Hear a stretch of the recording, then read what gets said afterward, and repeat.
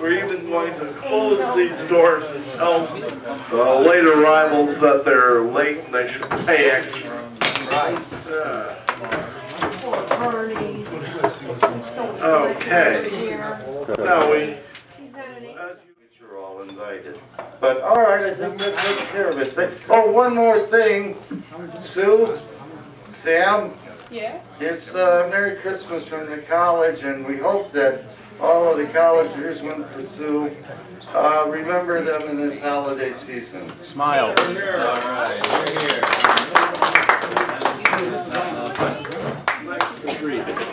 All right. If we have nothing further to announce, we will announce our speaker, Robert Holland. Are we ready for him?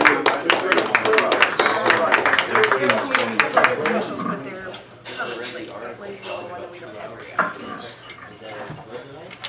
I am never familiar with one of her regulars. Loves it, orders it every time it's on special.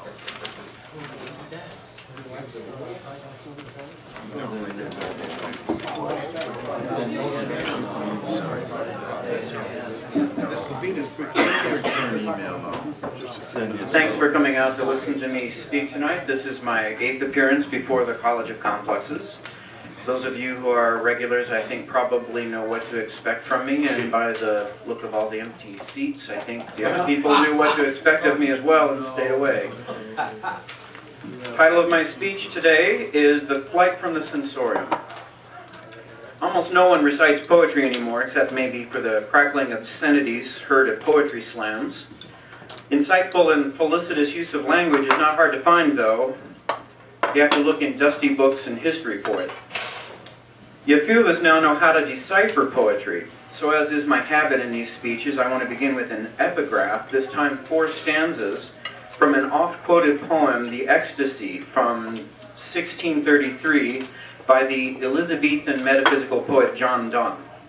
Some of you may appreciate this, others may not, but let me point out that poetry is meant for recitation, not for reading. On man, heaven's influence works not so, but first it imprints the air. For soul into soul may flow, though it to body first repair. As our blood labors to beget spirits, as like souls it can, because such fingers need to knit that subtle knot which makes us man. So pure lovers' souls descend to affections and to faculties which sense may reach and apprehend, else a great prince in prison lies. To our bodies turn we then, so that weak men on love revealed may look. Love's mysteries in souls do grow, but yet the body is his book.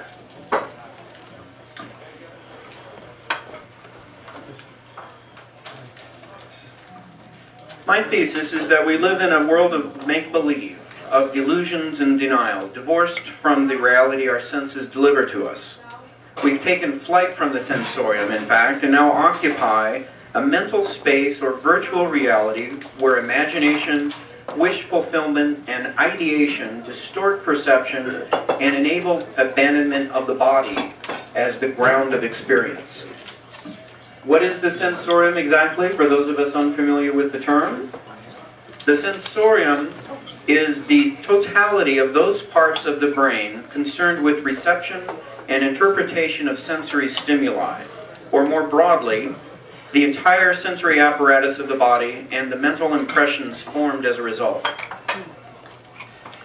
We are increasingly ignoring both sensation and the body, which is to say, our own embodied reality, and are living instead in our heads, or mind space, where abstraction soothes and smothers the senses.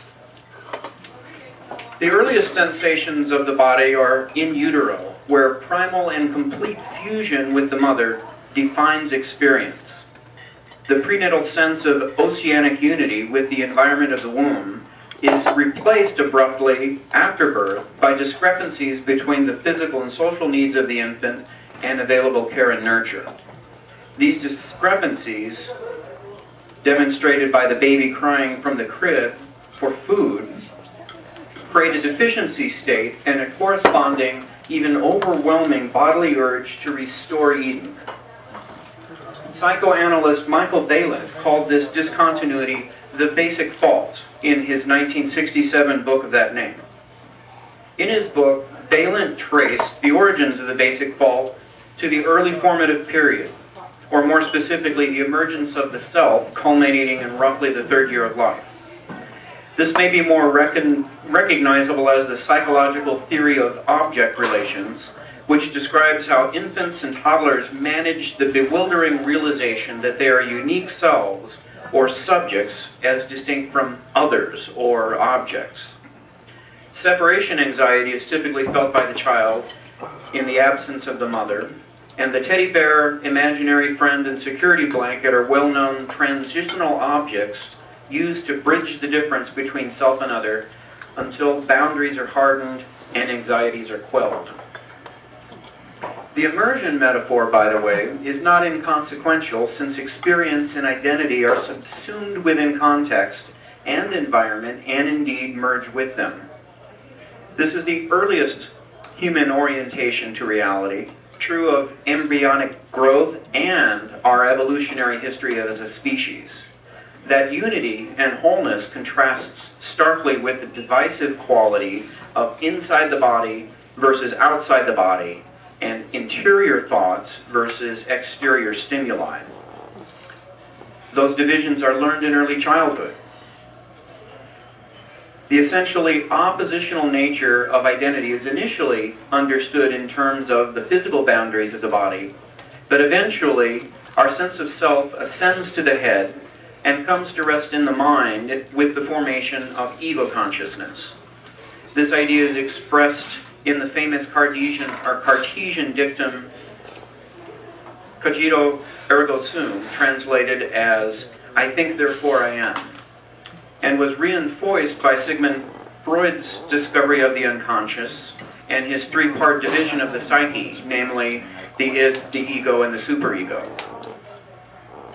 Even the name Homo sapiens from the Linnaean taxonomy describes humans by a mental characteristic, wise man or rational man, rather than by a physical or anatomical attribute.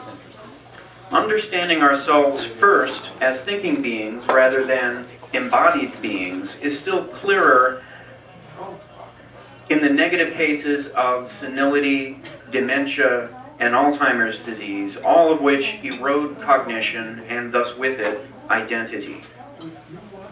However, the centrality of the body and its senses to human experience cannot be overstated. It can only be forgotten or ignored. Let me provide a simple example. Babies are born with more neurons than they need, and as they learn something, say a language beginning at about 4 months of age, the neurons not needed for that language simply die. The child can no longer hear or produce sounds used by other languages. Is it mere coincidence that for most of us, our first memories coincide with the formation of ego consciousness in the 3rd or 4th year of life? Our inability to remember anything prior is somewhat controversially known as infant amnesia. Why does the ego block the memory systems of the body? I don't really have an answer for that question, except to observe that we have a combination of cultural and biological adaptations to the world. Culture evolves far more rapidly than biology, though there is increasing evidence of neuroplasticity, or rewiring the brain in response to life experience. This places considerable emphasis on the present and forgetting of the past. Incidentally, I've been very interested in the idea of memory systems that function independent of the human mind, especially genetic memory and cultural memory. These aren't quite the same thing as history in my view. Genes and DNA are frequently cited as information encoding systems, and cultural memory is now a growing field of inquiry as researchers and anthropologists uncover what amounts to messages from the past to the future. In one example from recent news, ancestors of modern-day Japanese left behind stone markers, some more than 600 years old, warning not to build below certain positions along the coastlines. One such marker reads, "High dwellings are the peace and harmony of our descendants. Remember the calamity of the tsunamis. Do not build any homes below this point." Those markers were ignored, but rediscovered following the earthquake and tsunami in March of this year. I also read an extremely interesting blog post called Cognitive Archaeology of the West by Paula Hay, which examines the biblical legend of the fall not as the story of Adam and Eve expelled from paradise for eating from the fruit, or eating fruit from the tree of knowledge, but instead as a story of the loss of animism, or liminal awareness, or what anthropologist Richard Sorensen calls pre-conquest consciousness.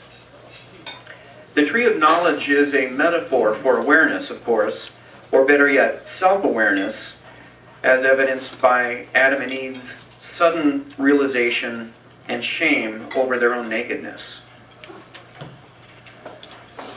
As with the Japanese markers, we lose track of cultural memories as stories become myths and then legends, if they're not abandoned altogether, like the mythologies of ancient Greece and Rome, and the even older ones from Egypt, Babylonia, and Sumeria.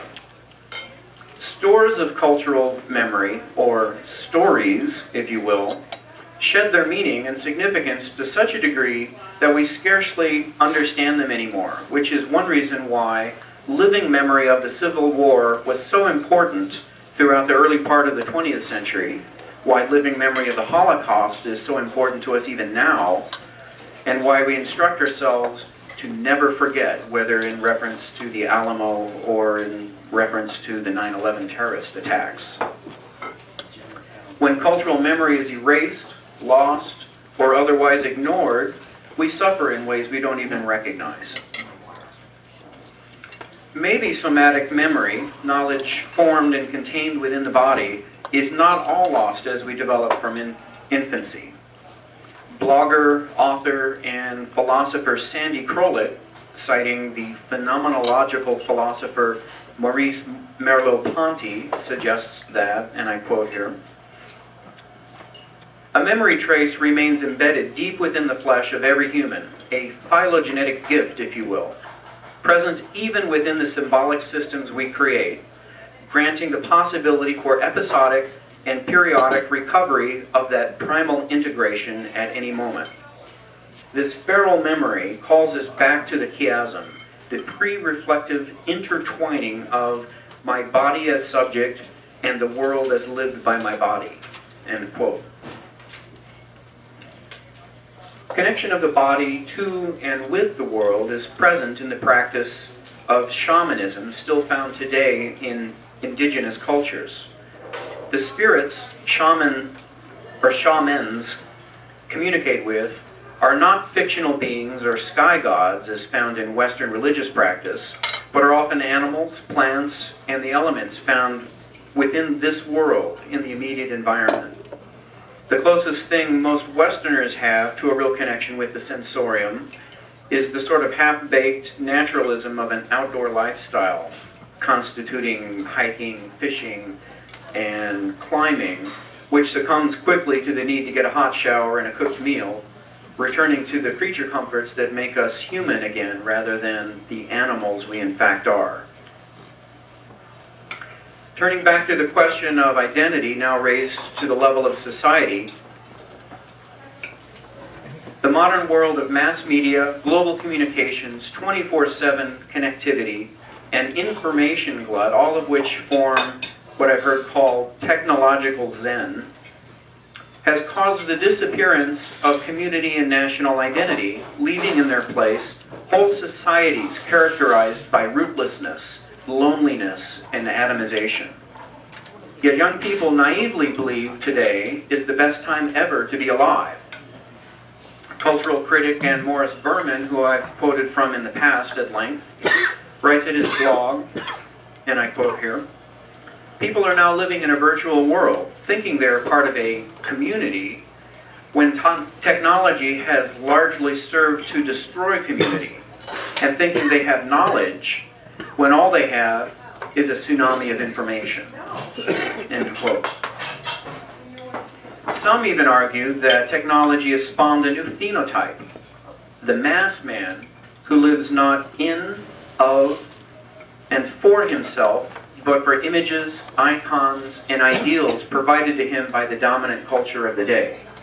In short, mass man has no sense of self apart from the commodities he consumes, the sports heroes and celebrities he worships, and the weak virtual associations of social networks. Put another way, mass man has sublimated, though imperfectly, the essential need of the body for meaningful connection and sociability. Freud wrote about suppression of human nature in his 1933 letter to Albert Einstein titled, "Why War?" And I quote, "Modifications that go along with the process of civilization are striking and unambiguous. They consist in a progressive displacement of instinctual aims and a restriction of instinctual impulses. Sensations pleasurable to our ancestors have become indifferent or even intolerable to ourselves. There are organic grounds for the changes in our ethical and aesthetic ideals.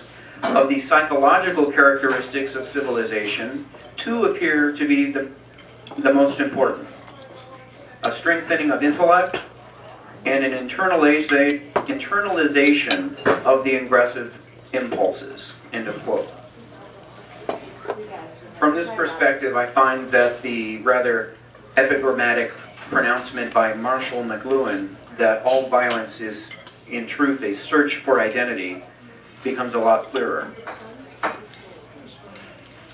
Another intellectual who recognized this striking sociological development was the Spanish existential philosopher and social theorist José Ortega y Gasset. He described the rise of mass man within mass culture in his 1932 book, The Revolt of the Masses, which argues how, in the early modern era, man abandoned himself to ideologies, especially the new culture of commodities, though without the benefit of actually understanding them. In short, we forgot our past and we forgot ourselves, or if you will, our selves. More significantly, because we felt inferior to our things, we began destroying ourselves, including our awareness of what we were doing.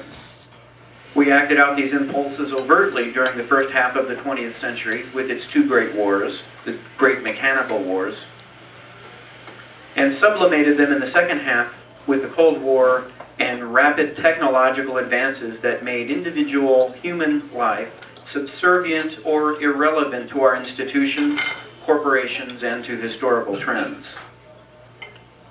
We're all now treated in aggregate through collection of phone records, emails, internet browsing habits, and credit card transactions in what is being called big data, a surveillance system set up not by Big Brother or by some government agency, though they may exist as well, but by marketers and keepers of credit scores.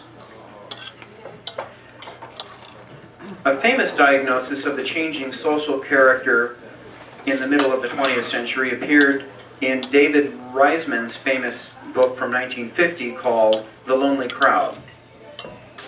Reisman identified three basic social orientations: tradition, inner-directedness, and outer or other-directedness, whereby society imposes conformity on individuals through shame, guilt, and anxiety, respectively. The current mood of society, in my view, is plainly high anxiety. Some of us may remember when businesses were people-friendly, but at some point employers started scamming customers and exploiting employees mercilessly. We also have ongoing reminders of terrorist threat levels and a social landscape changing so rapidly, including with its increasingly strong generational divides, that we must constantly retrain ourselves in order to remain socially relevant. Tradition has little pull on us, and our inner lives are so weak that we seek fulfillment outside ourselves and suffer the existential anxiety of having no real moral compass to guide us other than what the public sphere provides.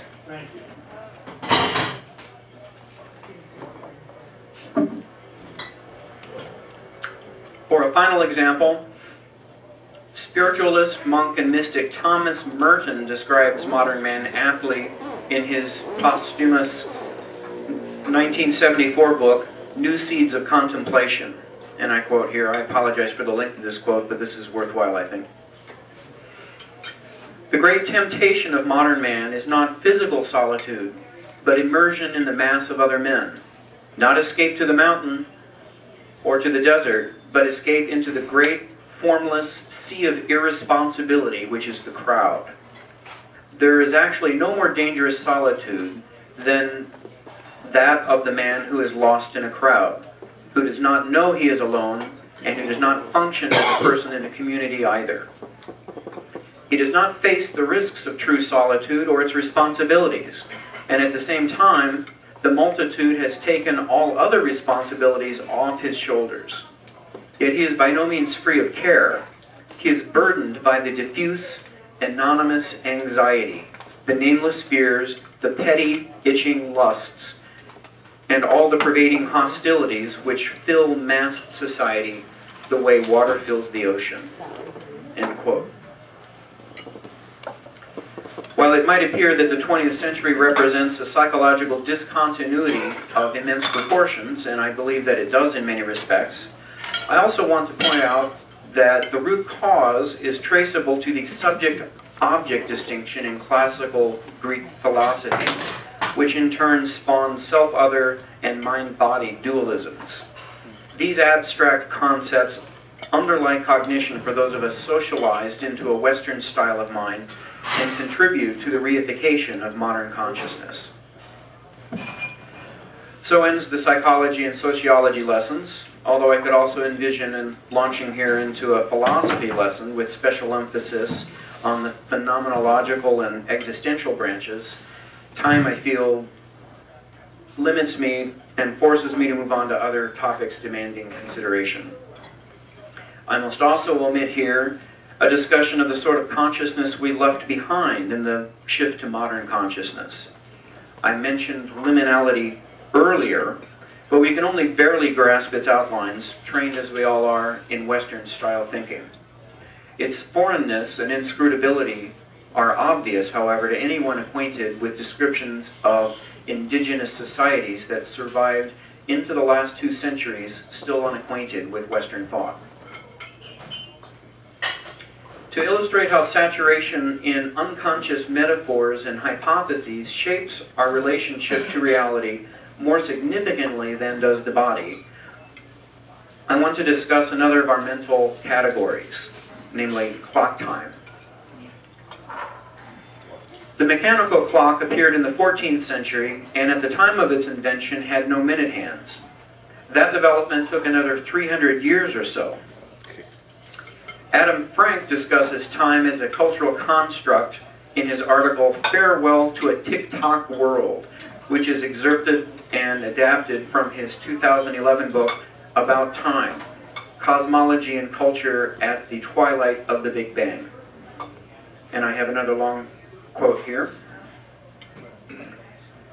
The introduction of mechanical clocks shifted the organization of the European day and eventually provided a new metaphor for the heavens, a precise cosmic clockwork set in motion by God's hand. Centuries later, the introduction of steam power started the Industrial Revolution's new machine age and drove the rhythms of its workers' punch clock lives. The science of thermodynamics advanced a new understanding of time and transformation in terms of energy, entropy, and evolution, metaphors and conceptual tools that reshaped cosmological thinking. Then, just before the dawn of the 20th century, trains and telegraph wires created new experiences of simultaneity across vast distances. Einstein's theory of relativity used its own new vision of simultaneity as a pivot point for merging space and time into space-time. By the last decades of the 20th century, silicon technology dominated our material engagement with the world and moved at speeds so fast, the cadence was far more native to atoms than to humans." End quote. By way of comparison, the ancient Greeks had two words for time, chronos and kairos. Chronos refers to chronological or sequential time, while kairos signifies a time in between, a moment of indeterminate time in which something special happens, a defining moment or a turning point. If chronos is quantitative, kairos is qualitative. One might ask, a time in between what? The kairotic moment is difficult to apprehend, of course, since we understand time in the modern world almost wholly as clock time. But it relates to the connectedness of the body, to the sensorium, and the intersubjectivity, which is a term that Edmund Husserl uses in his phenomenological philosophy. The intersubjectivity of shared experience between people within a social system.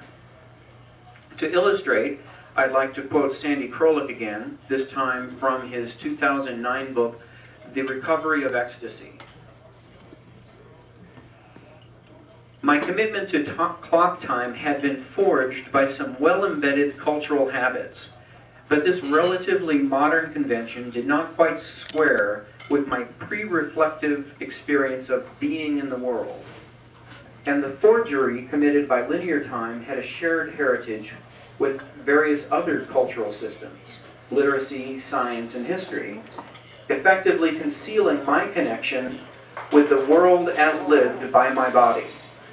In order to recover and reclaim this primal bond, I had to allow the natural rhythms inscribed in and articulated through my sentient body and not the linear time of my socialized, civilized ego to express themselves. End of quote.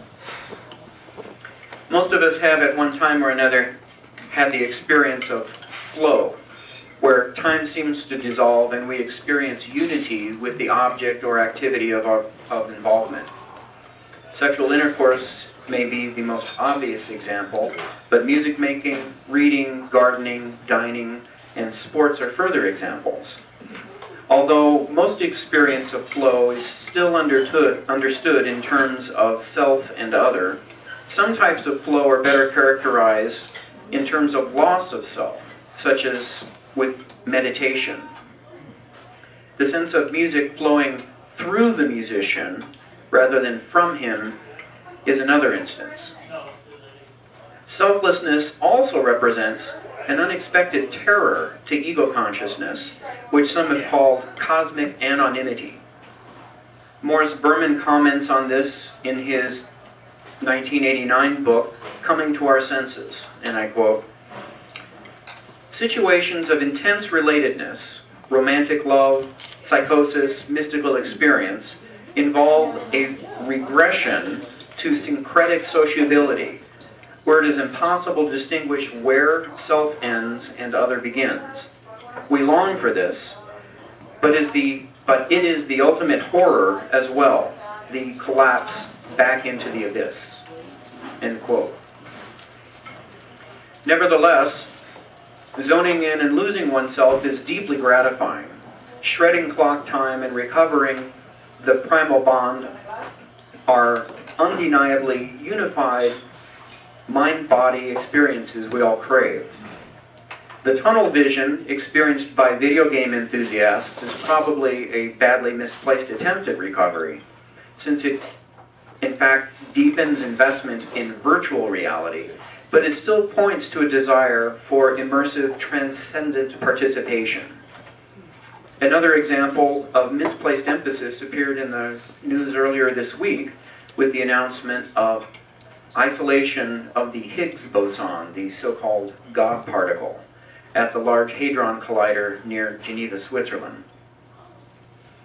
I think that the announcement of the discovery of the Higgs boson, after they've been looking for it for so many years, was probably just a publicity stunt to keep everybody focused on the activity of the collider now that they've got it back up and running. But that's just my sense. If you read the news reports very carefully, they say they may have glimpsed it, which is a pretty deep hedge as far as I'm concerned.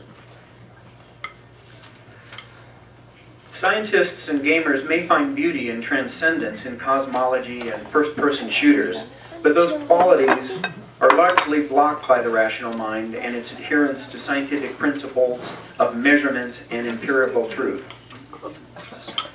We're similarly blocked from truly understanding other cultures that are mediated by different metaphors and cultural understandings of the world, though Western culture is now infiltrating everywhere.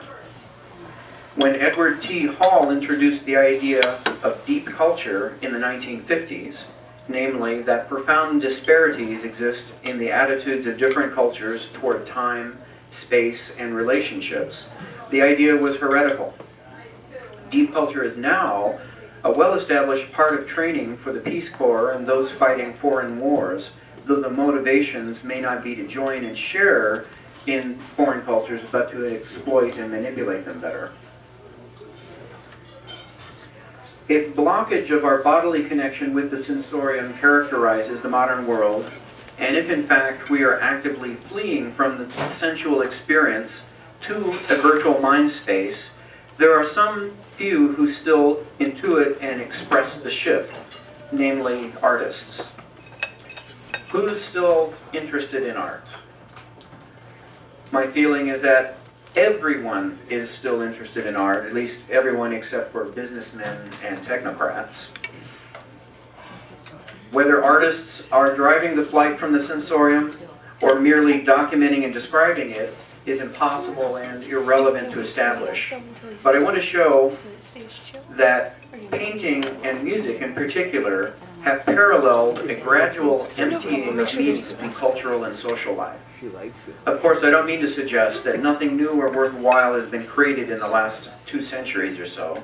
Rather, I want to suggest that artistic trends, if one can read them, point undeniably to a great hollowing that reflects our loss of connections between the mind and body and subsequent concentration on purely abstract categories.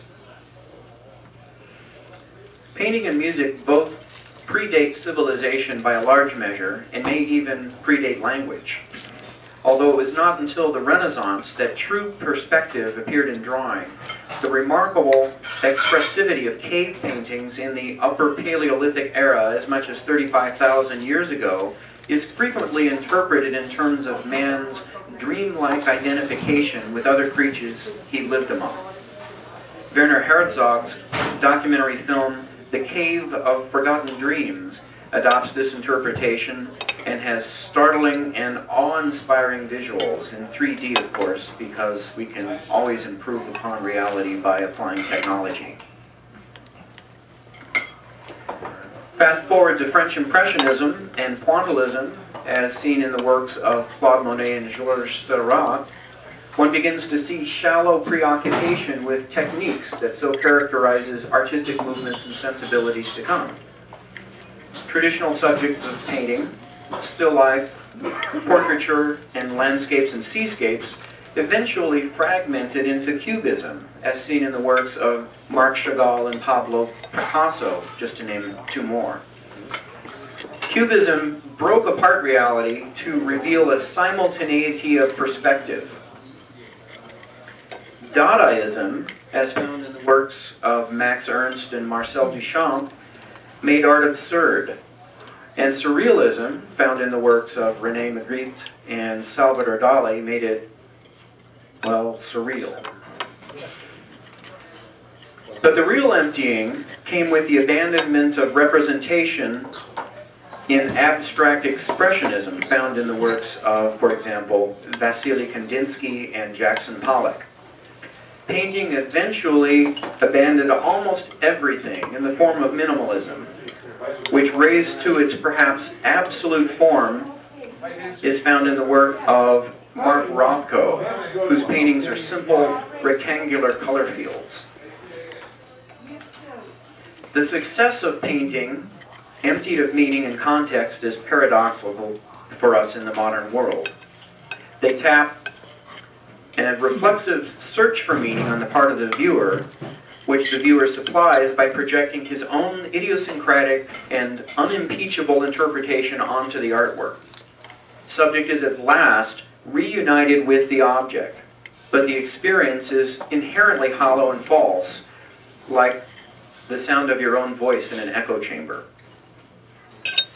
This is obvious to any casual observer who simply knows art when he sees it, which is to say that good art makes a visceral impression on his sensibilities. He need not be schooled to view art through a distortion lens, for example, the fame and reputation of the artist, the presumed cash value of the artwork, or another's authoritative interpretation. And yet who can argue that modern sensibility is not well expressed in modern painting? Does painting not, in fact, embody, in many ways, our flight from the senses as felt in and by the body and into a reality mediated by the mind and its metaphors?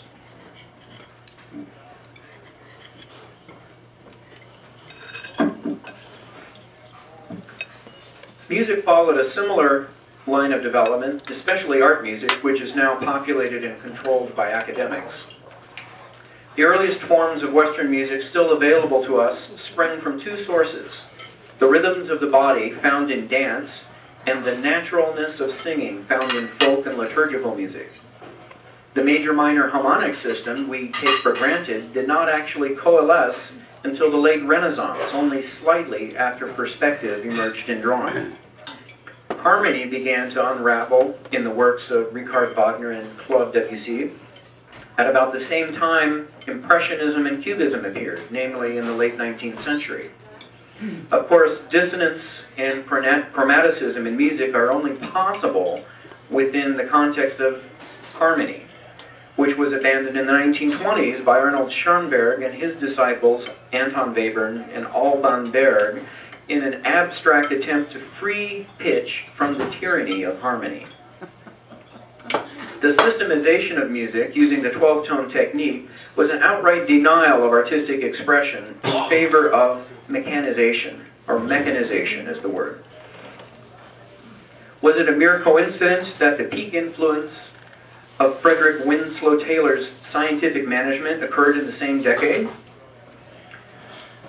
Arbitrariness in musical structure was later expanded into serialism, found in the works of Pierre Boulez and Karlheinz Stockhausen, which systematized not just pitch, but other musical elements as well. Raised to perhaps its highest form, the emptying of music was utterly complete with John Cage's infamous 1952 work, 4 minutes, 33 seconds, which calls for 3 timed intervals of silence totaling 4 minutes and 33 seconds. Cage's composition is more philosophy than music, I argue, and it argues, by example, that any kind of sound, including silence, may constitute music. The 1950s represent a developmental endpoint in painting and art music in the West, after which no clear aesthetic has yet been able to emerge.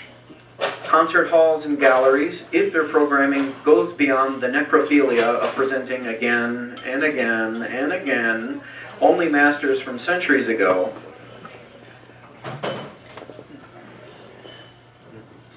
they offer contemporary works, which is a form of neophilia, as though engaged in a gigantic bluff with audiences, gambling that no one in the audience with the credibility to make an accusation stick will observe that the emperor is wearing no clothes. That naked truth is apparent to anyone who bothers to look, of course, except that we pay little heed to what our senses tell us anymore, nor to the few truth-tellers and whistleblowers. Instead, we attend to marketers, politicians, and mainstream media, each of which serves up its own form of hucksterism to keep everyone gobsmacked by the latest gadget, danger, trend, or celebrity banality. Beyond the arts, the best example of our fundamental disconnect from the sensorium is the creation of the monetary system. While economics, finance, and money obviously have real power in modern life, they are nonetheless, like time, social constructs entirely devoid of intrinsic meaning. Their value lies in our collective agreement to value them, which is pretty much forced upon us from birth. Money has been losing value via inflation since the creation of the Federal Reserve, and worse, abandonment of the gold standard in 1971 was a flat-out admission that the dollar is in fact a fiat currency, not that this admission represented much more than a momentary shock. Real credible wealth has long since given way to putative or notional wealth as measured by a stew of deposits, mortgages, bonds, stocks, electronically traded funds, options, futures, credit default swaps, but most of all, by sovereign debt. So much money has been loaned into existence that NPR recently reported a stack of $1 bills representing $14.3 trillion in U.S. debt would be equivalent to the distance to the moon and back twice.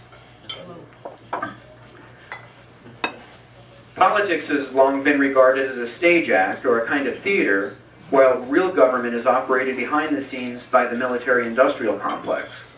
This is reflected even in the dissent and demonstration against government by the Tea Party and the Occupy Wall Street movements, which are criticized for being about nothing due to their inability to articulate clear demands. I think that they're a perfect embodiment of the hollowness of modern life, and they express it through their bodies by their physical presence in Zuccotti Park, at the mall in Washington, and elsewhere. It's all a bad joke, of course, though dissenters are so confused that they probably don't get that they are the joke. Jerry Seinfeld got the joke early on and made a TV sitcom about nothing. He got plenty of laughs out of holding the mirror to our faces and showing us what shallow, despicable people we've become, which was revealed in the final episode when all the main characters ended up with prison sentences. The show was basically soft sell misanthropy in comic form. Perhaps the very worst instantiation of the virtual world we occupy is our electronic gadgets and software. We have unwittingly created a power complex where the rise of group behavior and aggregation, big data again, allows for anonymity. Within the crowd, individual people are in fact not wanted, and we have complied by no longer being real people. Rather, we're avatars and email addresses, bloggers and Twitterers, virtual friends and consumers without flesh and bone presence among each other. Even when we are in what they call meat world, we're still checked out, monitoring our gadgets more closely than our social interactions, adopting a sort of absent presence or mobile isolation, if you will, which is tantamount to living inside a tech bubble. Following Steve Jobs' death, an ABC News article described his mantra as rooted in Buddhism. And I quote, "Jobs made computers and handheld devices that have allowed people to become disembodied on a certain level, to escape and transcend the mundane reality of bodily existence." Now somebody was writing about him like he was a tech guru and a visionary and a man to be admired, but I wonder, what is so mundane about reality? What is so offensive about bodily existence? Why do we need to escape it, and why is he lionized and celebrated for enabling us? Whereas he was supposedly an important somebody, he enabled us to feign escape from our bodies and be nobodies. Perhaps it was fitting then that outside Apple stores around the country, mourners were seen holding their iPhones and iPads aloft, displaying virtual candles. Yeah. In conclusion, the development of the modern world is an extremely complicated history, so complex that even professional historians who typically specialize in one area and one time have trouble getting it right. I've tried to demonstrate that a signal development, the division of subject from object in antiquity, and the subsequent separation of self from other and mind from body, have had profound structural effects on Western consciousness. I also assert that with astonishing acceleration during the last 2 centuries, we have lost touch with our embodied nature and now focus instead on the ideas, arts, and technologies we created. The result of this transfer of attention has been catastrophic. Centuries ago, we imagined an objective and lifeless world, free for us to dominate, exploit, and destroy at will. We also imagined ourselves independent of that world, not part of it, not positioned within it. In the 20th century, we sank to behaviors so vile, so horrific, and so destructive, it was incumbent upon us to objectify and destroy human nature as well. So we took flight from the sensorium and now live through mental projections as if within a hologram. Technology and demographics now mediate experience so completely that the great unwashed masses have become anonymous ciphers, barely even real people anymore. And we would be unrecognizable to our forebears. Further, the disappearance of people-oriented businesses and meaningful social activity is a hallmark of a hollow, superficial, narcissistic society dispossessed of inherent value. People exist within 2 contexts, individually and in groups. We struggle between the 2 as a necessary part of our existence because we are first individuals with distinct bodies, though they be bodies with highly developed, perhaps even overdeveloped nervous systems, which allow us to ignore sensation by overthinking everything. And second, as groups, because we're social animals, keenly attuned to everyone else, at least until we disengage and attend to our machines instead, which is nearly all the time now. Being alive, we should be innately aware of our bodies and our surroundings, like other animals, but we're not. We have only limited awareness of either one, and we are determined to remain unaware. Here, cultural memory and society have failed us. I have one final quote. This one is about loss by the English author and playwright Anthony Burgess, who was speaking through his fictional character Enderby about how his readership would decline as his illusions were eventually forgotten. The past spat upon us, and the future was ready to be spat upon, since this would quickly enough turn itself into the past.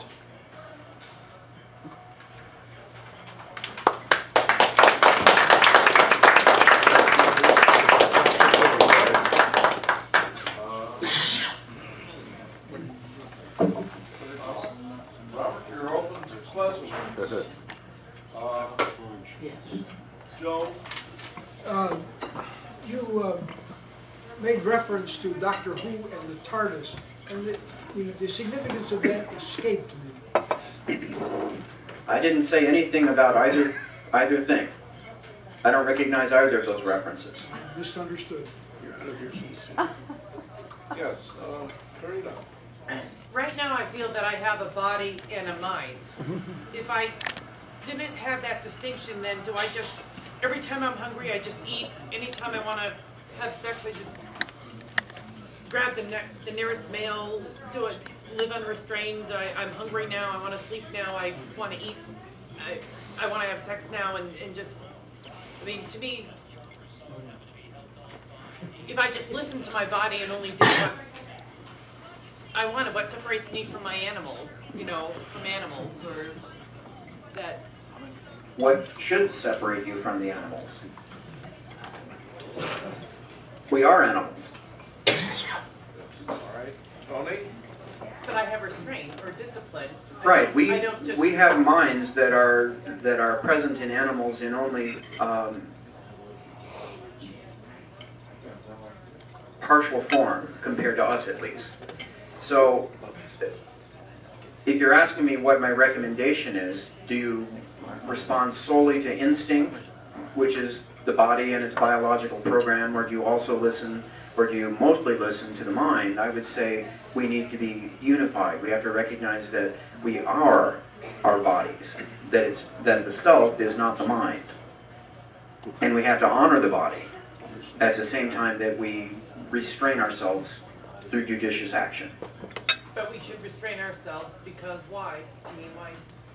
Because we live within a social context and we have obligations and responsibilities. Yes, Tony. Thanks for your talk.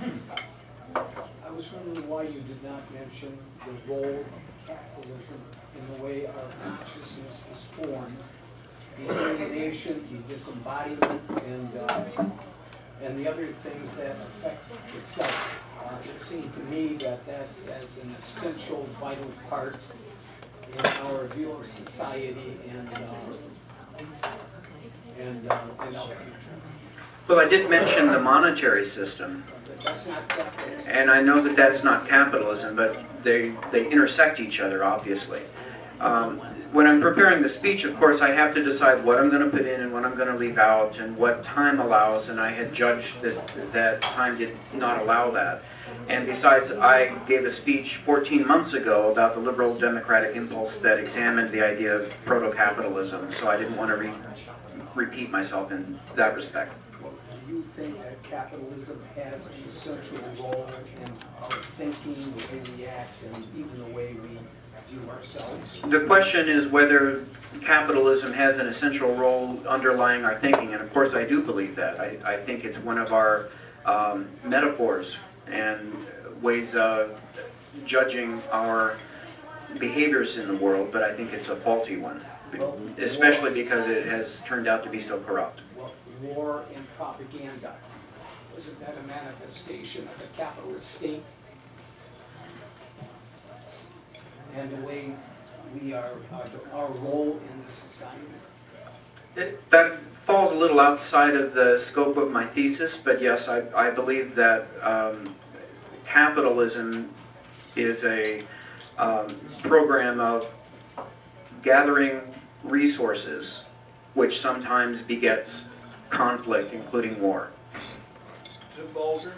Has anything good come out of the death of the Sensorium as you see it, or are we headed down a long road to perdition?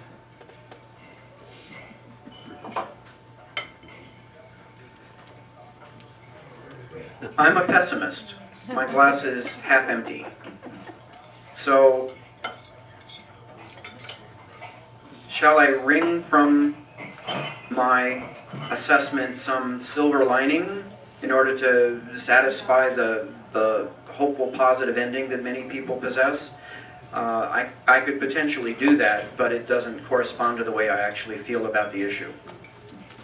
Charlie Petta. Yeah, Bob, you were all over the place about forgetting the past and some.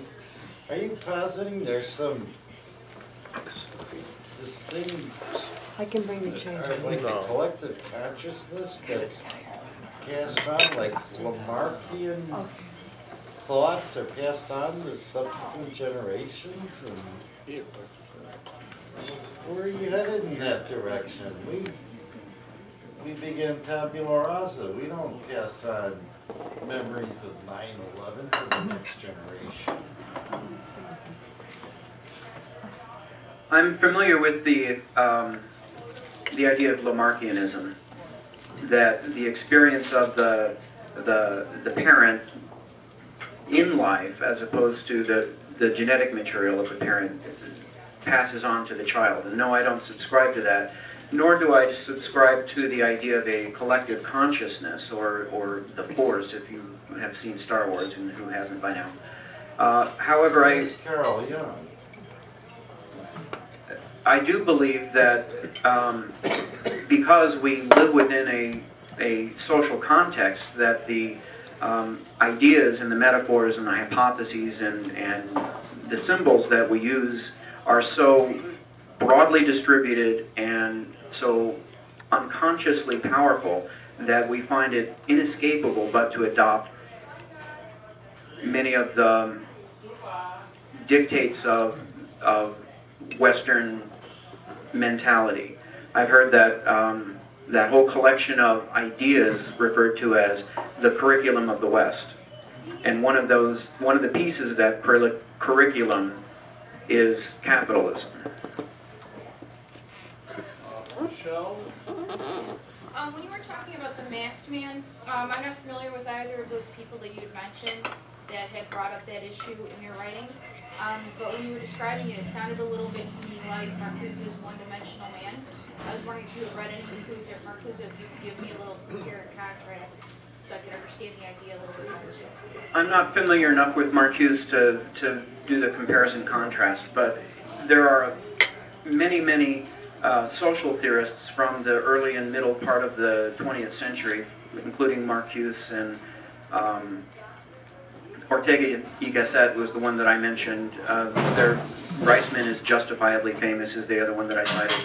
And they all look at man in aggregate as opposed to man as individual, because as social beings, we do behave like a hive, if you will, not exactly like an insect colony, but we share much more than we have separate from each other. Okay, and Rios? Can you talk a little bit about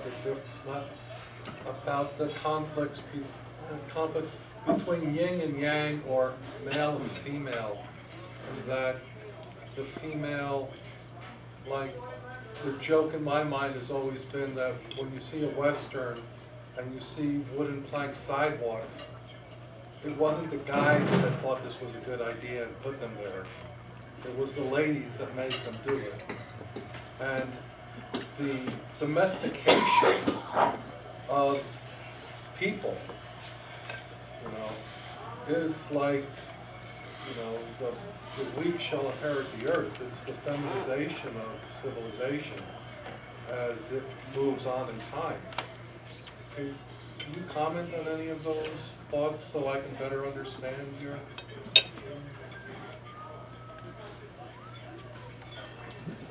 I don't want to simply concoct an answer.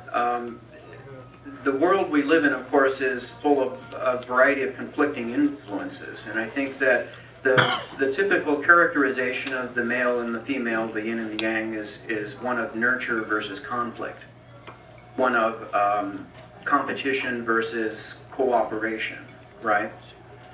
So depending on what the style of social organization may be anywhere across the globe, whether it's pastoralism or industrialism or tribalism or who knows what, there are different adaptations that fit that style of social organization that are promoted because they're more successful.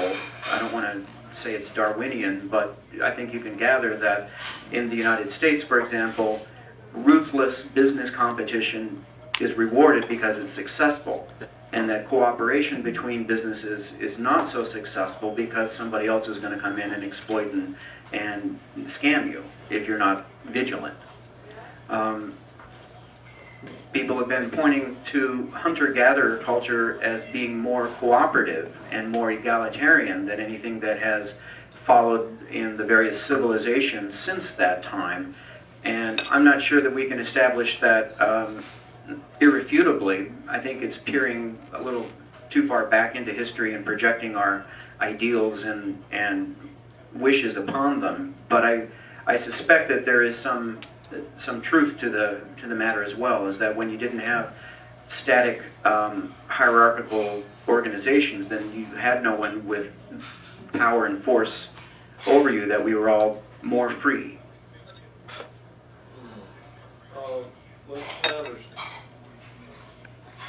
Hi, I got two brief questions. One, could you tell us again, it might help us to understand, what is your work background? What do you do for a living? And the second part is, have you given this talk to audiences with different educational backgrounds? What's your motivation for giving this presentation here, and how do you think it helps us? I've often had this question, what makes you an expert on the thing you're talking about? And of course, I don't have the kind of credentials in anthropology, sociology, psychology, philosophy, or anything else that would allow me to appeal to my own authority. Instead, I'm a musician by training, but I'm a polymath, I'm a self-educated autodidact, and I had a thesis, like all of the other speeches that I've given here, and I researched and collected my evidence. Some might accuse me of cherry picking, but I think we all are prone to a little confirmation bias, if you will.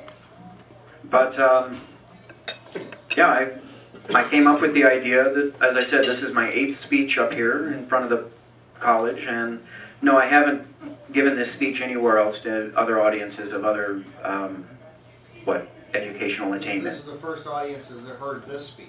Yes, I just finished it today. I just wonder what the reaction was from other people in different places if you had given it before. What you see is what you get. They threw them out. John Mayer. Following up on Karina's question, here at the college, we embrace sensory experiences as we gorge ourselves on whatever we eat and as we mutually engage each other. Is that sufficient to negate our flight from the sensorium? Or is it a continuous thing?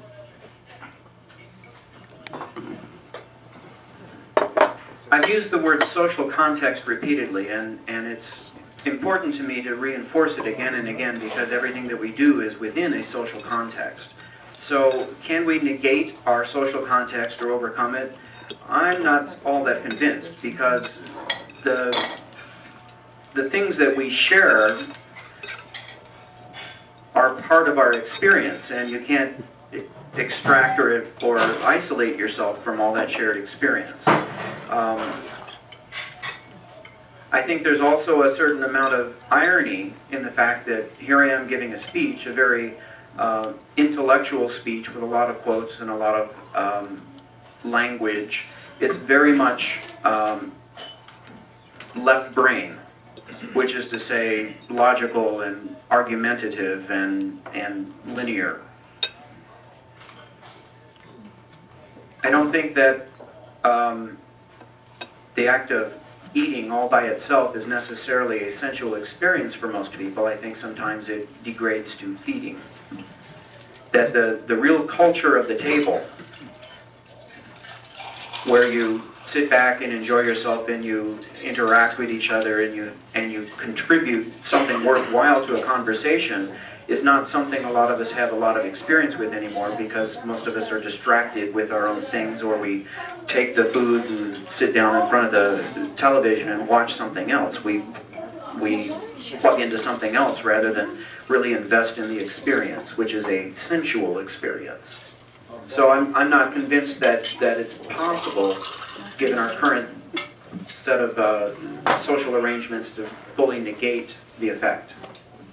I agree with your thesis that we live mostly within our own narrow and closed minds.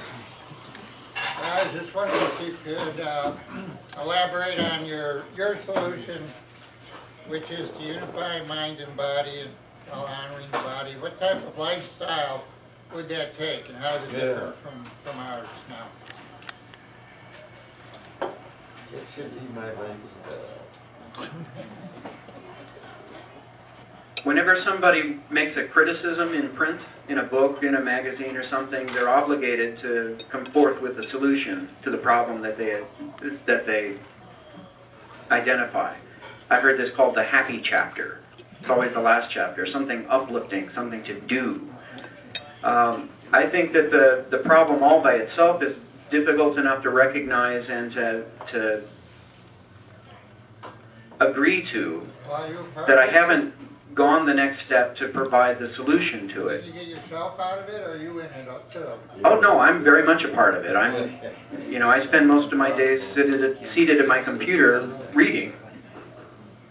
I don't play a lot of video games, but I'm plugged in the way everybody else is, but maybe not to the same degree, because I definitely want to feel the sensations of my body. So I participate, for example, in sports, in endurance sports.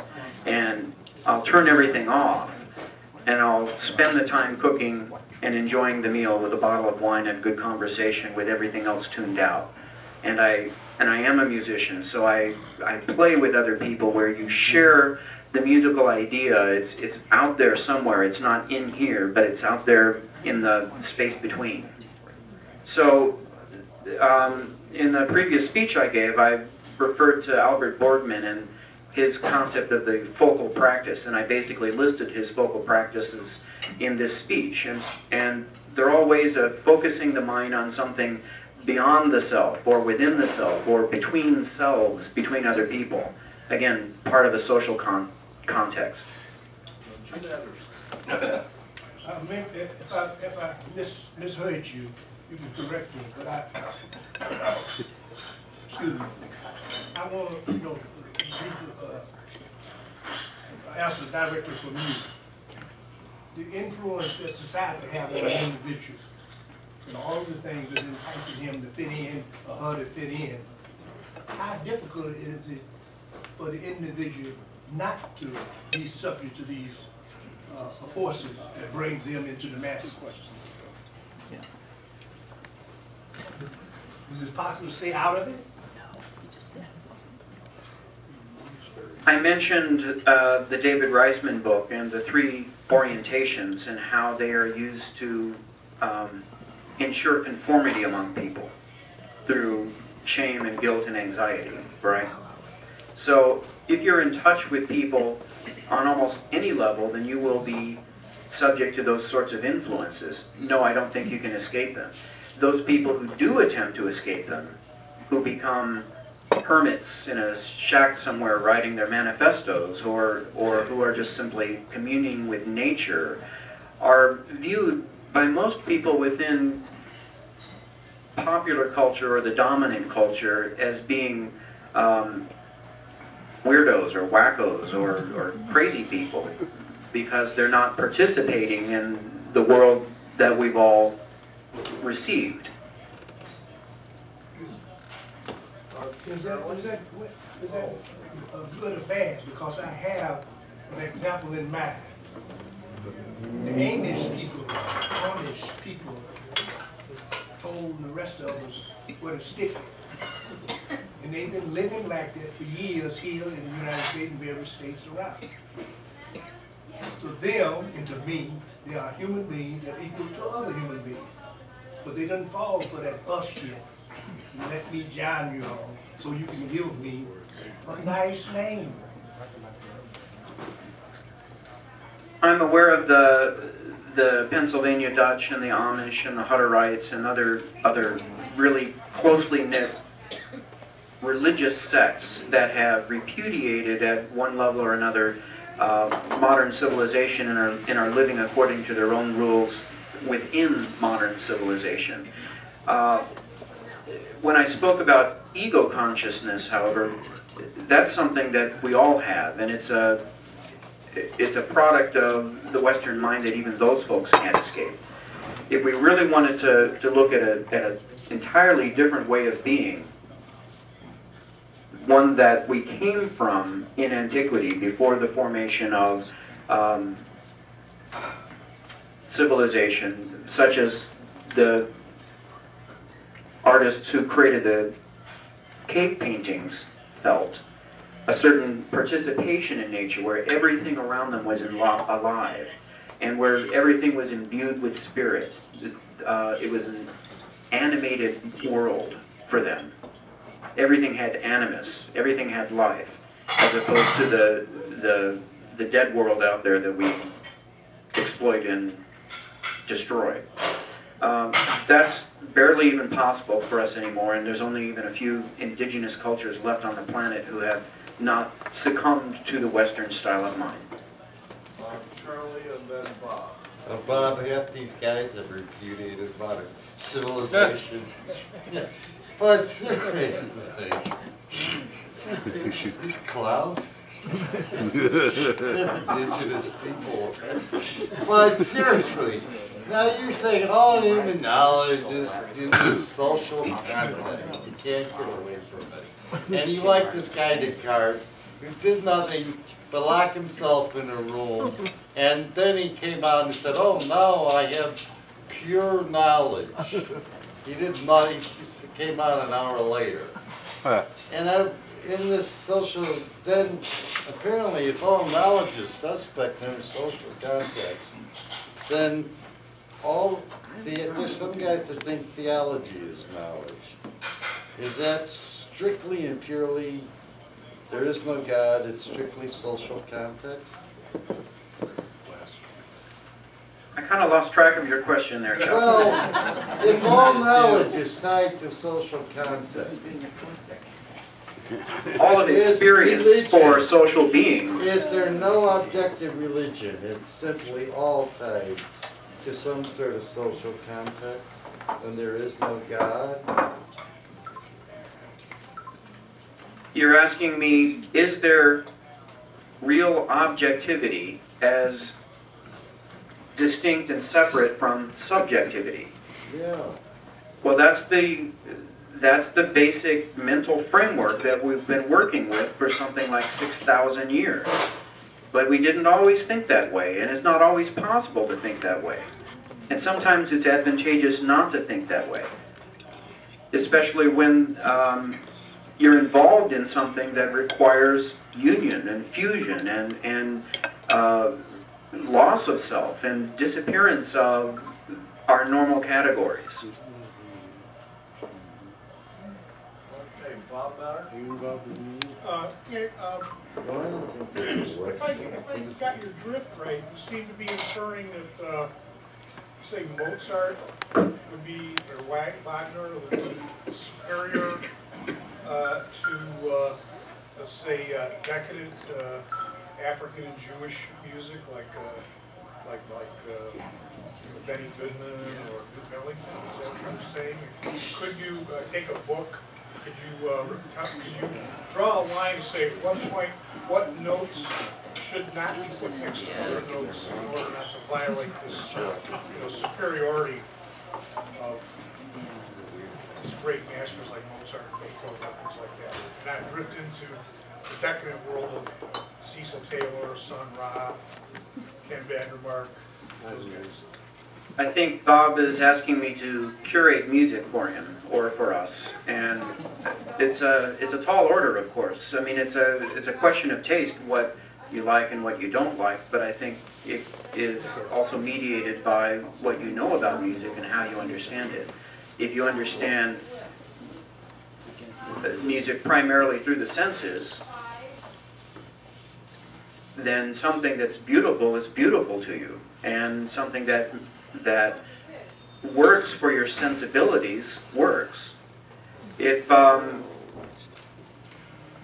the other hand, you're attending to other things like 50 Cent, who supplies a steady stream of misogyny and violence and imagery and all kinds of nastiness, if that's beautiful to you, then I think you've disconnected somewhere along the way. Or are you saying that there's a judgment that can be made that, say, Mozart or Beethoven is superior to 50 Cent or any of these other guys? Well, I come from an art music background, so I tend to dismiss a lot of popular music at the same time that I do listen to it and I do enjoy it. But I don't think that it captures the spirit of man in the same respect that most art music does, because most popular musicians, and I say most, but not all, don't really approach it from the same perspective, especially in the modern day where pop music is approached from a commercial perspective. What can you put on the radio? What can you sell on iTunes? And what sort of notorious stage act can you put on that'll attract audiences to your shows? Those aren't artistic statements to me. That's just making money. Mozart and Beethoven's motivation, if I can peer into their minds and assume their motivations, was probably more expressive of their age in a more wholesome context. Okay. Okay, Tim Boulder. On that same note, that tell us your opinion of the Beatles. Oh, the whole year. I like the Beatles. They're time tested, unlike Lady Gaga. She too has been time tested according to younger people. Her test has been about 5 years at most, whereas the Beatles have 40 years or more of history behind them to confer some value in their music. How about Britney Spears is a little bit longer? She's a Pop-Tart. Cher? Part of your speech you were talking about westernization. With things reversed, if China became the new superpower, would that change things? In a parallel history, absolutely, it would change everything. Western Europe and the United States, coming out of Western Europe, has managed to dominate the globe. But we weren't always dominant. For most of the history of the civilized world, China was dominant. But then they repudiated a lot of the things that took root in the Middle East and then Europe that enabled us to succeed. That's an argument that Jared Diamond makes in Guns, Germs, and Steel, what enables certain societies to succeed and what causes others to fail. And Western Europe was the happy benefactor of a whole, or not benefactor, but recipient of a whole slew of things that enabled their success, whereas China had isolated itself. But if China becomes the new superpower of the world, let's say in the next 100 years, would that... Here's the equivalent of the Greeks. China has pretty much adopted a Western style capitalism, even within the basic communist government that they have set up. I don't think their mind fully matches the Western mind, but they're quickly getting there. So have they retained enough of their ancient mind from feudal China in order to turn back the clock and bring everybody in line with their thinking? I don't think so. I think the Pandora's box has already been opened and now it's all out there for us. Okay, Joe. Yesterday was Beethoven's 281st birthday, and his string quartets have a beauty that is almost incomprehensible until you compare it with Shostakovich, whose beauty is almost incomprehensible. And then you contrast that with Lux Lewis beating out a fast tempo boogie, and Janis Joplin singing Bobby McGee. 50 Cent. Solidarity. It's the same thing. There's a beauty in each of them, and it transcends our physical being. Does it not?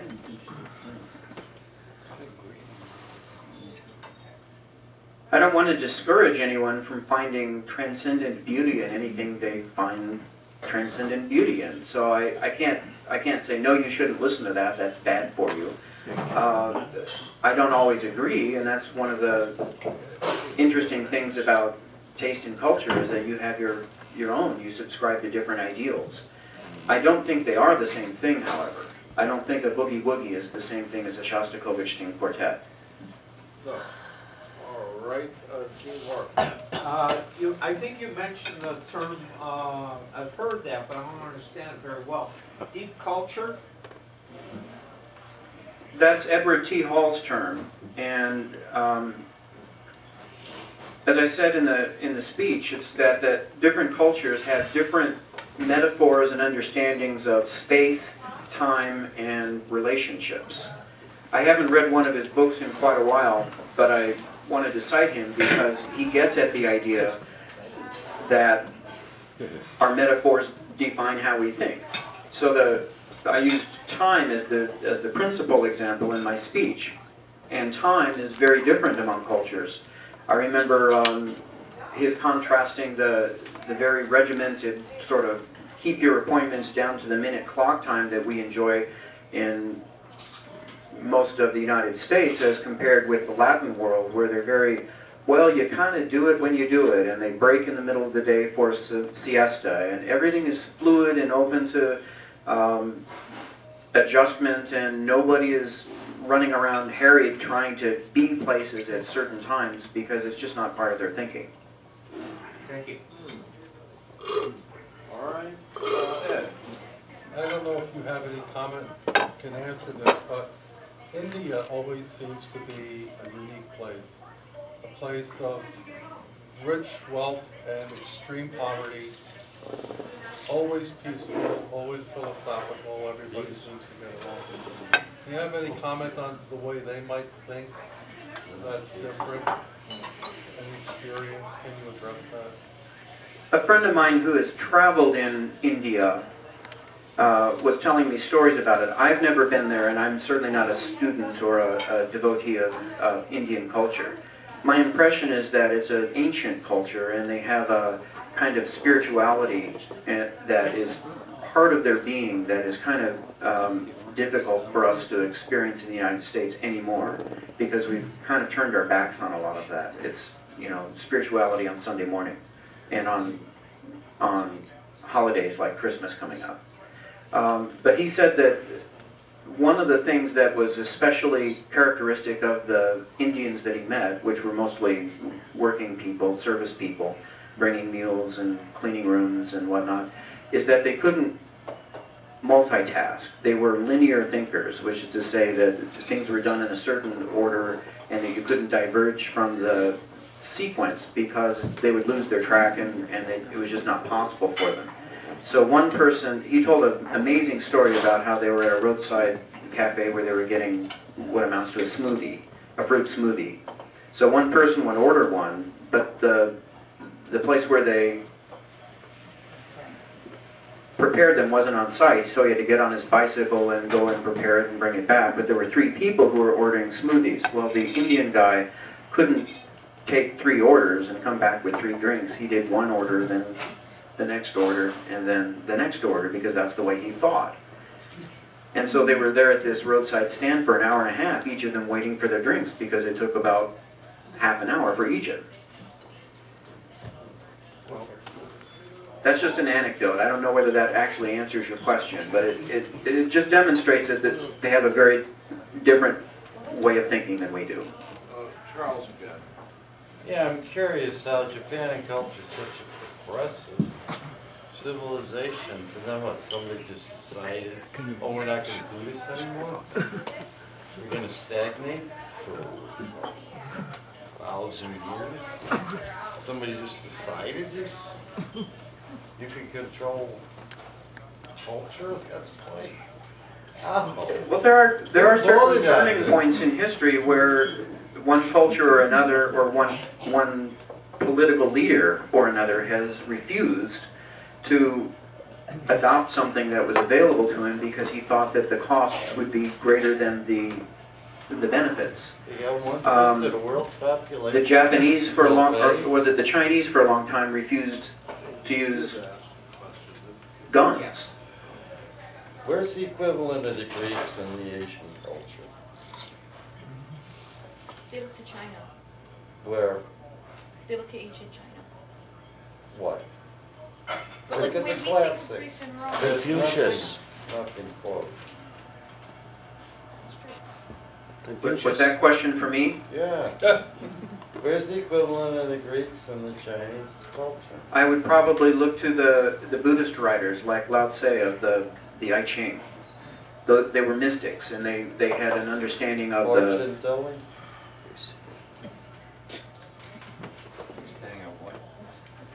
You can answer your own questions, Chuck. Yeah, Robert, are you asking a question or? Oh, no.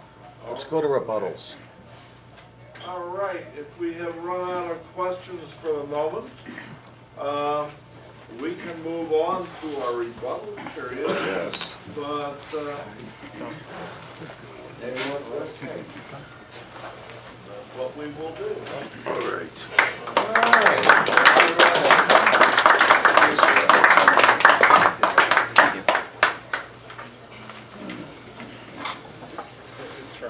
our normal procedure for those who may be a little new is to line up beginning there for rebuttals. Rebuttals will consist of whatever you decide to impart to the rest of us. And they will be limited, however. How many people have remarks to make to the rest of us? We got a little minute tonight. 1, 2, 3. We got time. Some of us might be inspired by others of us who so I'm going to give you at least 6 minutes, but no more than that. You don't have to take up the whole 6 minutes if you feel so inspired. Okay. Proceed. Convulge. I take a look at the trends that our speaker has given and find a totally different outlook. I will subscribe that we have gotten a lot more into our minds than we have our own sensory experiences. I will also acknowledge that he is right about a lot of the cultural trends and people being distracted by their various electronic devices. But where I part with the speaker is that I think it has overall been a real benefit to society, especially in the last 30 years. Let me give you a few things that our speaker is forgetting about with the rise of the sensorium, or the loss of the sensorium. First of all, there's a lot more of us in the world today. Second of all, we're all living a lot longer, and in general, a lot of us, more of us, are living comfortably well. I woke up this morning, I had heat, I had light, and I had power. All with not much effort on my part. I was able to flick on a light switch instead of having to get that lamp ready or tend a fire. I was able to get here in less than 2 hours because of the miracles of the modern interstate system. And yes, Charlie, I do support public transportation. Or I had to rely on it just last week when I lost my piece of paper or permission from the government to drive for about a week and a half. But it is fairly reliable and fairly well taken care of. But I did have to rely on other people who cooperated with me to get me back and forth to the train. And frankly, it was a very good experience. And our speaker is right about one thing. When you do watch what goes on around you, you do see some things that are fairly neat. For example, I was on the train the other day and was seeing this one gal at one end of the car arguing ferociously with another guy at the other end of the car who apparently didn't know they were in the same car. When I spoke up and I said, "Why don't you two guys look at each other?" I got some dirty looks in the train, and both of them turned beet red, but then proceeded to sit down and proceed with their argument. This time, electronic devices off. All the electronic devices were enabled them to do was to argue with each other remotely. And frankly, sometimes when my cell phone goes on, and it's a friend of mine, and I know I don't want to talk to her because she's given me a question that I don't want to answer, I better pick up and be prepared for the blasting. That's the downside of electronic devices. The other thing, though, is that, you know, we've had a mass media culture up until about 1995, 96. In a book called The Long Tail, it has been said that we have been fragmenting into various subgroups, into various more eclectic people and groups where we share similar interests. And that the mass culture we enjoy that was known around the 50s, the 60s, and the 70s is not as pervasive as it was back then. We would all go home and watch the same TV shows and talk about them at the water cooler the next day. Well, we all go now and we may watch some of the same TV shows, but there is such a wide diversity of them out there that, you know, you have a choice. And frankly, for me, I would much rather have a high-speed internet connection with complete access to video and all the wealth of information that is needed on a topic that I want to study. It's all junk. It's not all junk, Charlie. You just don't know where to look. It's pornography. Yeah, right. Pornography in the yellow pages. Well, Charlie, I'll tell you what. You've heard of a guy by the name of Gene Sharp? He wrote a book called From Dictatorship to Democracy. I learned all about him this week. And about the power of consent. You have to remember that one thing that marketers have found out, and all of us people who found out on this stuff, it takes our consent for these corporations to grow. It takes our consent to have these politicians in power. It takes our active consent and cooperation to patronize these businesses. And you have to remember, the consumer today has a lot more power than he did even 30 years ago. Because of the power of, let's say, the vote the almighty dollar provides, you can boycott a company and you can go somewhere else where they may appreciate your business.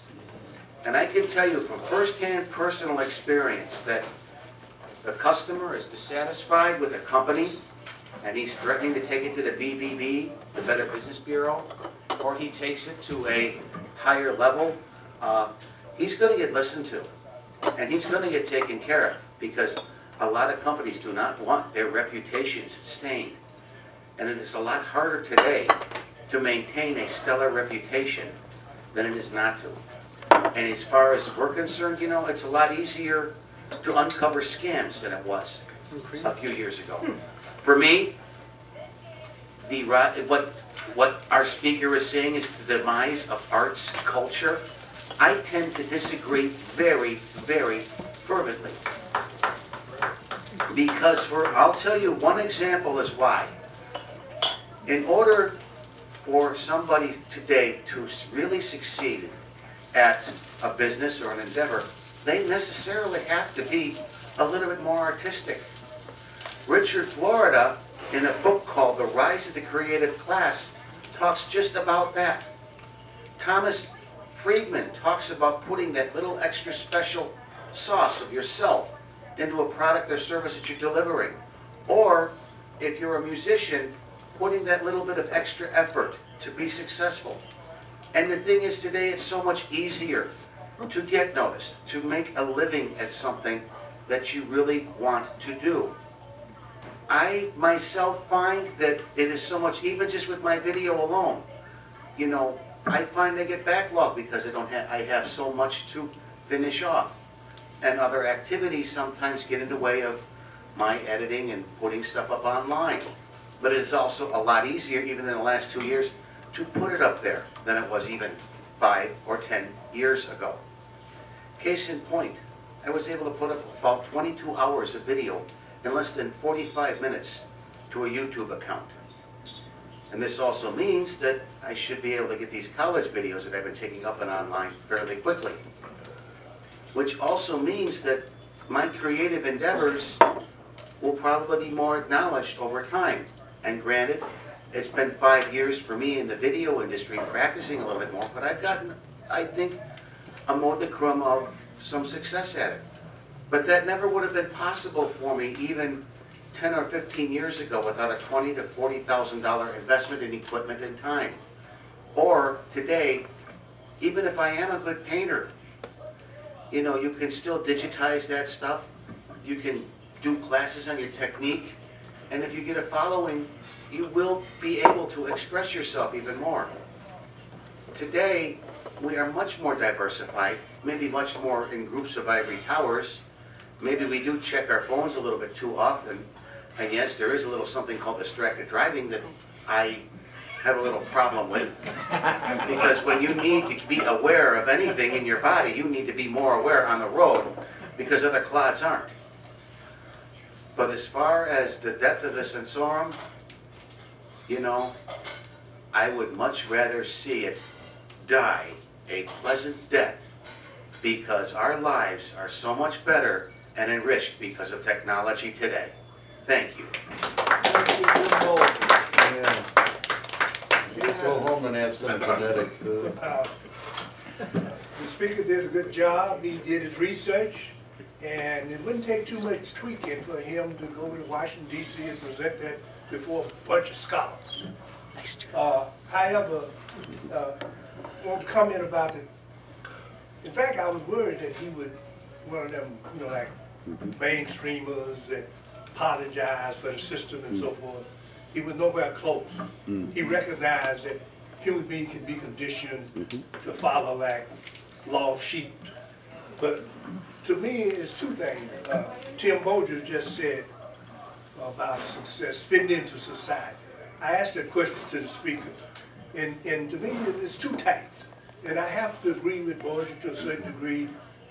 If you want to be recognized by the multitude, if you want to be recognized by the guy in charge and get some crumbs from the loaf, then you do what he and they want you to do. But then you got other types of people. They call themselves a human being, and they mean that literally. A human being is an individual, is not attached to anybody else. If you stuck your toe, I don't feel nothing. If I stuck mine, you don't feel nothing. You got a brain, I got a brain. I can do my thinking, you can do your thinking. Now, it depends on the price you want to pay. The individual, a lot of individuals did that throughout their lives. And although I'm a living witness, I'm not going to do what I don't want to do. And if you think I'm going to put my nose up the ass, you can forget about it.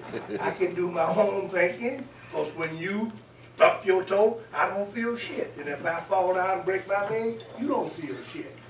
And you got an example of what most of us are familiar with. Take the games, for instance. You say, well, why do kids want to join? Say, oh, they want to fit in and blah, blah. And a lot of truth to that. They want to be recognized by somebody. They don't have enough self-confidence because they never give an opportunity. I was raised with the opportunity to respect themselves.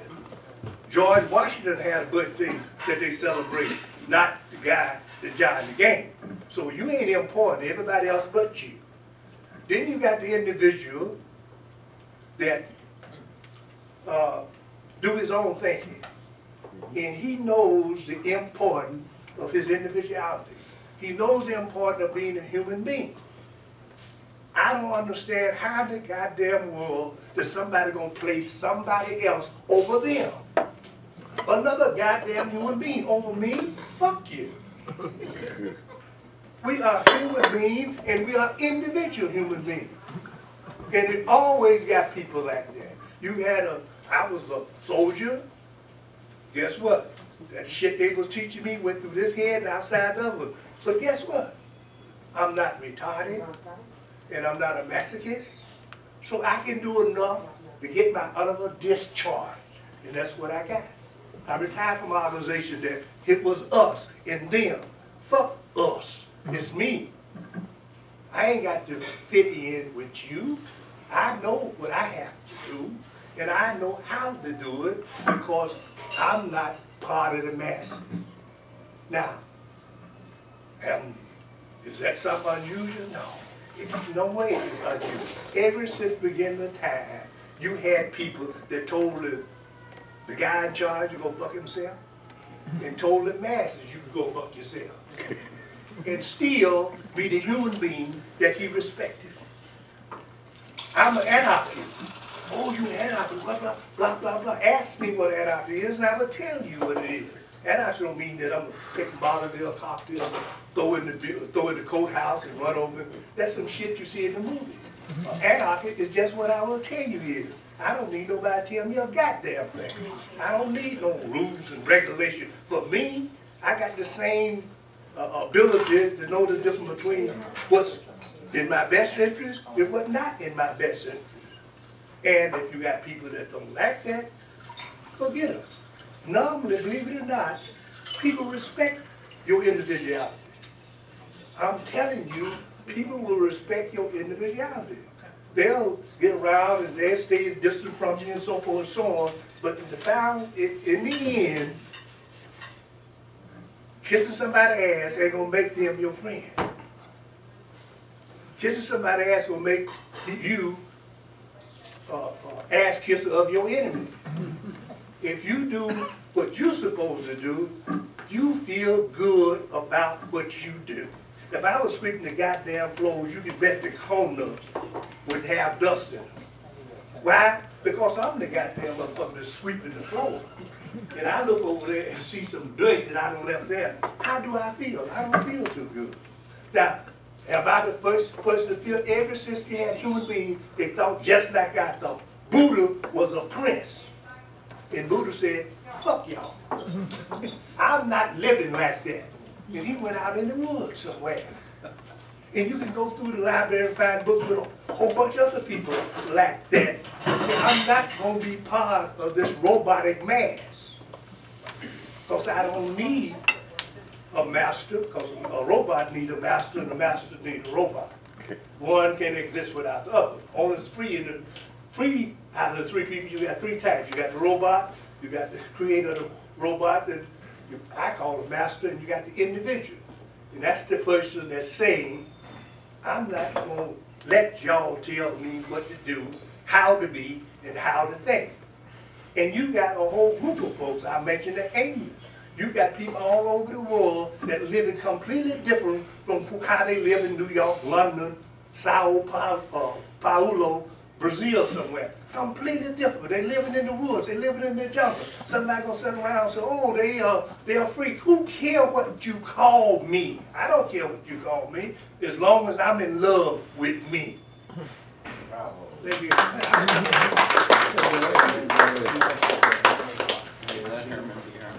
In response to Dr. Holland's talk, I've got three different items, two personal and one, I guess, intellectual, I guess. The idea of flow, personally, the only time I feel flow now at my age is when I'm walking. I do a lot of walking. Anything else I used to do, I either can't do it or I fall asleep during it. Flow for me is kind of walking. Meals, another example of what I think Dr. Holland is talking about. I'm single. I eat most of my meals alone, not all of them, but most of them. And I often eat breakfast, standing up. I put this stuff together in a shaker with water and dry powder and supplements. It takes me about 4 minutes to 5 minutes to get it together and a minute to shake it. And it takes me maybe 2 or 3 minutes to drink it, and that's my whole meal. All standing up, listening to the radio. The third point is, before Dr. Holland mentioned Guns, Germs, and Steel by Jared Diamond, it brought that idea to mind. He has a chapter called kleptocracy. I think that's the only, I've heard that word before, but it's not in the dictionary. It's a pretty new word. He has the idea that there are 4 levels of governments: bands, tribes, chiefdoms, which no longer exist, and states. And he talks about how our society has changed as we've gone through these different states, implying that bands and tribes were, I guess, more personal and more maybe humane than the chiefdoms or the state. And he says there are only these more primitive types left in parts of New Guinea and South America, and he feels they're kind of superior. But on the other hand, he lives in LA. And I don't know if I trust anybody a lot who lives in LA.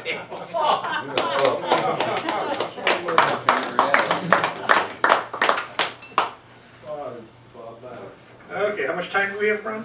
6 minutes, okay. Oh gosh, there's so much to talk about. There's so much to talk about. I don't know if I can squeeze it all in 6 minutes. I don't think so. But the first thing I got to mention is the passing of Christopher Hitchens.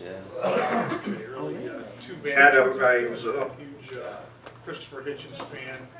I have to credit Christopher Hitchens with probably giving me the catalyst for investigating in great detail the war in Iraq and changing my opinion on it more in line with Mr. Hitchens' opinion after the things I read, which led me to read other things. And of course he got a lot of, still getting a lot of criticism for his position on, favoring the war in Iraq. But he was over there for a while, though, and saw, what the probably 25 different minorities were living under, and if you were an atheist, what you could expect. So anyway, I met Christopher Hitchens here at Left Bank Books in 2004. He was on his book tour for Love, Poverty, and War. Or War, Poverty, and Love, I forgot the exact title. It's a collection of essays over the years from his writings in The Nation and Vanity Fair. The place was absolutely packed.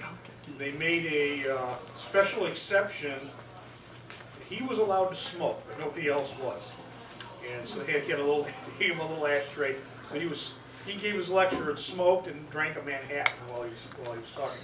And the place was just packed. I mean, like, people were like pressed up against the glass inside, like sardines. It was this total wall-to-wall, floor-to-ceiling pack of people. And at the end of the lecture, after people got done buying their signed copies, I did buy a signed copy. And no, it's not for sale. After everybody left, me and a few other hangers-on stood around and talked to him for quite a while until Left Bank Books closed. And shoo us out of there, and then I, of course, went on back to the train. I had to get back home in Indiana. But Hitchens invited the people who were left to go across the street with him and continue drinking and talking over there, which they did. He was a hard drinking, hard smoking guy. But boy, so intelligent and just a brilliant writer and a great command. He has a great command of vocabulary. So I really enjoy his stuff. I hope you read some stuff by Hitchens. Yeah, please do. Great place to start. God is Not Great. Fantastic book. He's considered one of the 4 horsemen of the apocalypse of the new atheists. Richard Dawkins, Sam Harris, Christopher Hitchens, and Daniel Dennett. Those are the 4 guys every atheist should read. Anyway, now to Dr. Holland's speech tonight. First of all, this constant attack on capitalism, I don't know what it is, why liberals cannot stand other people to have freedom, but the three things the invisible hand. Adam Smith talked about the invisible hand, and actually in book 3 of The Wealth of Nations. And what that really means is that when you're acting in your own self-interest, for you, then typically things are going to be better for everybody else as a result of that.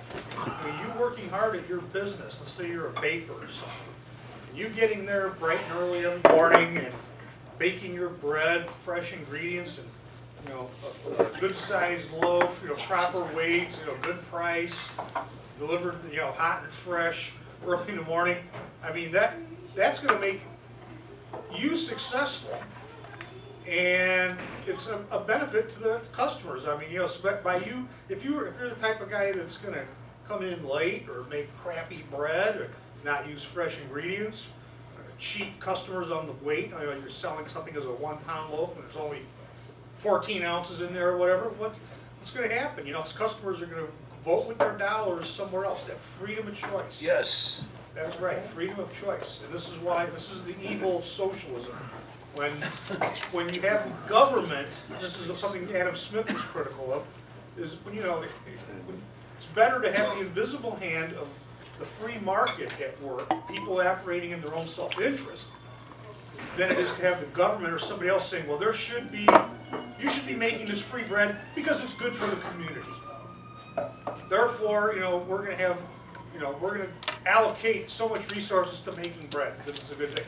Well, see, the government doesn't need to do that or have to do that. But, you know, the free market is the best arbiter of that. And then people acting in their own self-interest will ensure that there's going to be adequate supply. And of course, here's the thing: when you have you know, free market at work, nobody knows better what decisions to make regarding what the product mix, you know, the size, the colors, the flavors, you know, the choices, the artists, whatever. Nobody knows better than that guy, you know, making it and selling it. You know, the individuals right there right there in the front lines, not some bureaucrat in Washington deciding what is best for us or whatever.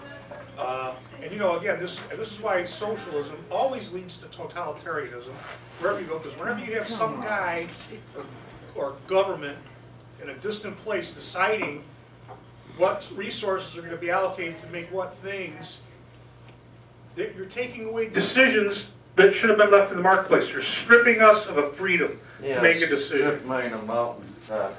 And by the way, just to let you know, the Sensorium is not dead. The Political Economy Book Club still meets face to face at the Henry George School about every other month. Our next meeting will be February 22nd, and we'll be discussing the second half of Book 1 of The Wealth of Nations. Thank you.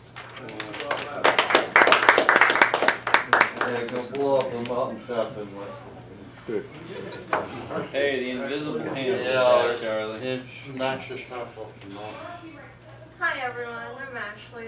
This is my first time here,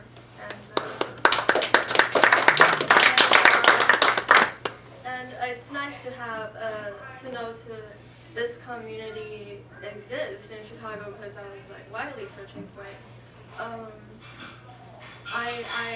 This is my third year here in America, so pardon me if my language is a bit insufficient or not incorrect in some sort of way.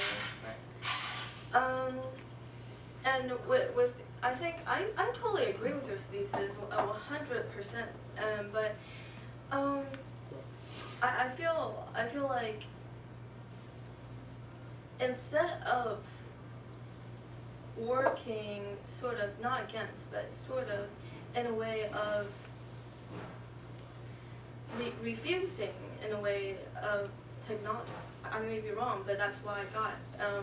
With technology or all that sort of materialism or just things in general and how the society trend is going on is contradicting in a way. And I think that contradicting energy is what kind of, I think that is unhealthy in a way because this is how our mass is going. And you're totally right about how, you know, everything is because we are conformed in a way in a society from the moment that we are born, basically, because we are learned or taught how to, you know, how to switch off lights, how to turn off the TV remote, or just basically, you know, potty training, just everything. We're taught from the minute we're born, and sometimes that can be frustrating in a way because, I mean, for me, I didn't choose to be physically here. In a way, I think my parents did, you know? But that is, there is some sense of, you want me to? A little closer. Okay. There's some sense of, I'm here, so where do I go from here? That's relating to, with you, how you're here in this trend, in this generation, where do you go from there?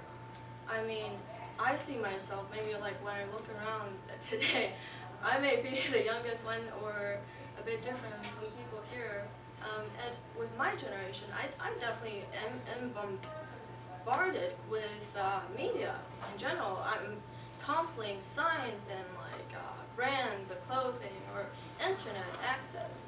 So in my generation, which is I think sort of different from yours, that the information I'm receiving is totally different. It's totally, in a way, I am more used to the utility of how tools can be, how you know, how Photoshop works, or how YouTube works, or how internet works in general. But when I was thinking about this, when I put myself in or your generation kind of shoes, I kind of think, you know, why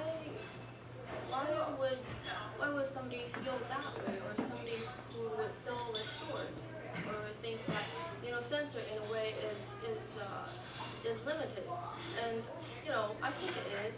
Just taken back from, like, you know, the Plato, how Plato thinks that, you know, everything, you know, they think that poets or poems in general, epic poems,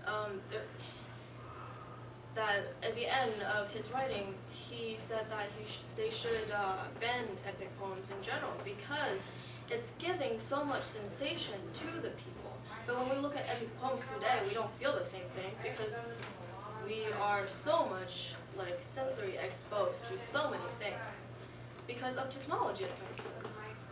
And obviously, the trend is limiting us from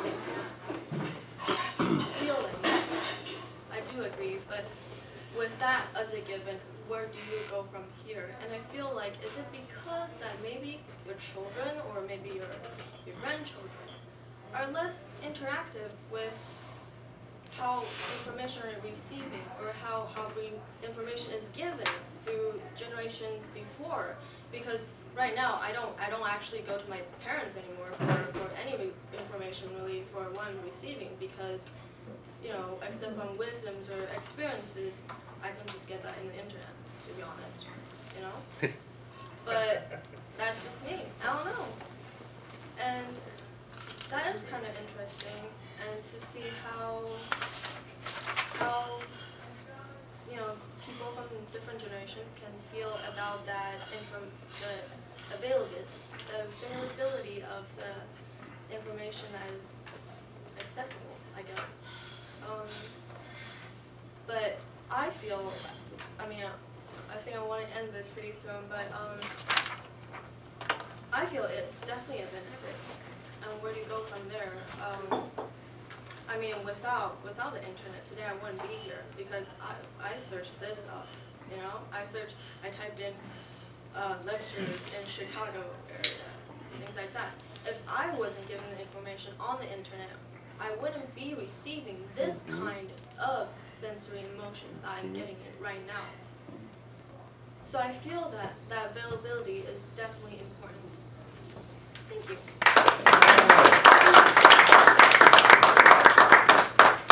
Oh, we got a couple of them already. Leo Lee. Yeah. Well, my name is Leo. We're on the same boat. I think this institution is definitely a gem in the city, and I'm so happy that I found it. Thank you so much, seriously. And thank you, Dr. Holland, for your great piece. It was very, very insightful. But the way how I feel about it is, I feel like, I know you briefly mentioned that you were a pessimist. I don't know if you were, you know, joking or not, but I got a lot of optimistic connotations, like positive connotations from this lecture, because for me, it affected me as in, I feel like our society as a whole, if we were to generalize, we're on this train of consumerism, corporatism, bullshit politics, and a lot of people, like a lot of our citizens, we refuse to question the authority. We just accept we accept the nurture in the situations that we're given, and we just become these masses of vegetables, I feel like. And I feel like more people need to give a shit, more people need to give a damn, more people need to ask questions and more people need to live a more passionate life. And I think that's the reason why. I mean, there's always like the postmodernism in me, like the nihilist in me that says, what's the point of life? There is no intrinsic value in anything. And that there's always that subjective take on life where your life and all these great ideas, it wouldn't even really matter if you were dead, you know? So why not in that short period of time you live in, you study what you're passionate about, and you talk to people, and you are constantly learning. So there's definitely very, very contradicting ideas, and I think when you live your life, you're constantly faced with contradicting ideas and hypocrisy, and you're always in a fine line of what should I do and how should I do it. But that's why, again, life is such a subjective experience, and I think Dr. Holland and what he's, I think personally, I have met you very briefly, and I couldn't even stay for the whole show. But I feel like a lot of people in this room, they're very passionate people, and I think that's why ideas are clashing. But I'd rather have them clash rather than us moving in a parallel line. Yeah. So thanks so much again. And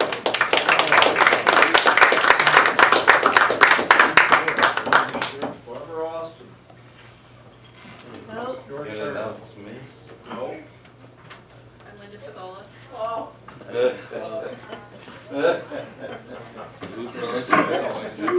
name is Linda Fagola.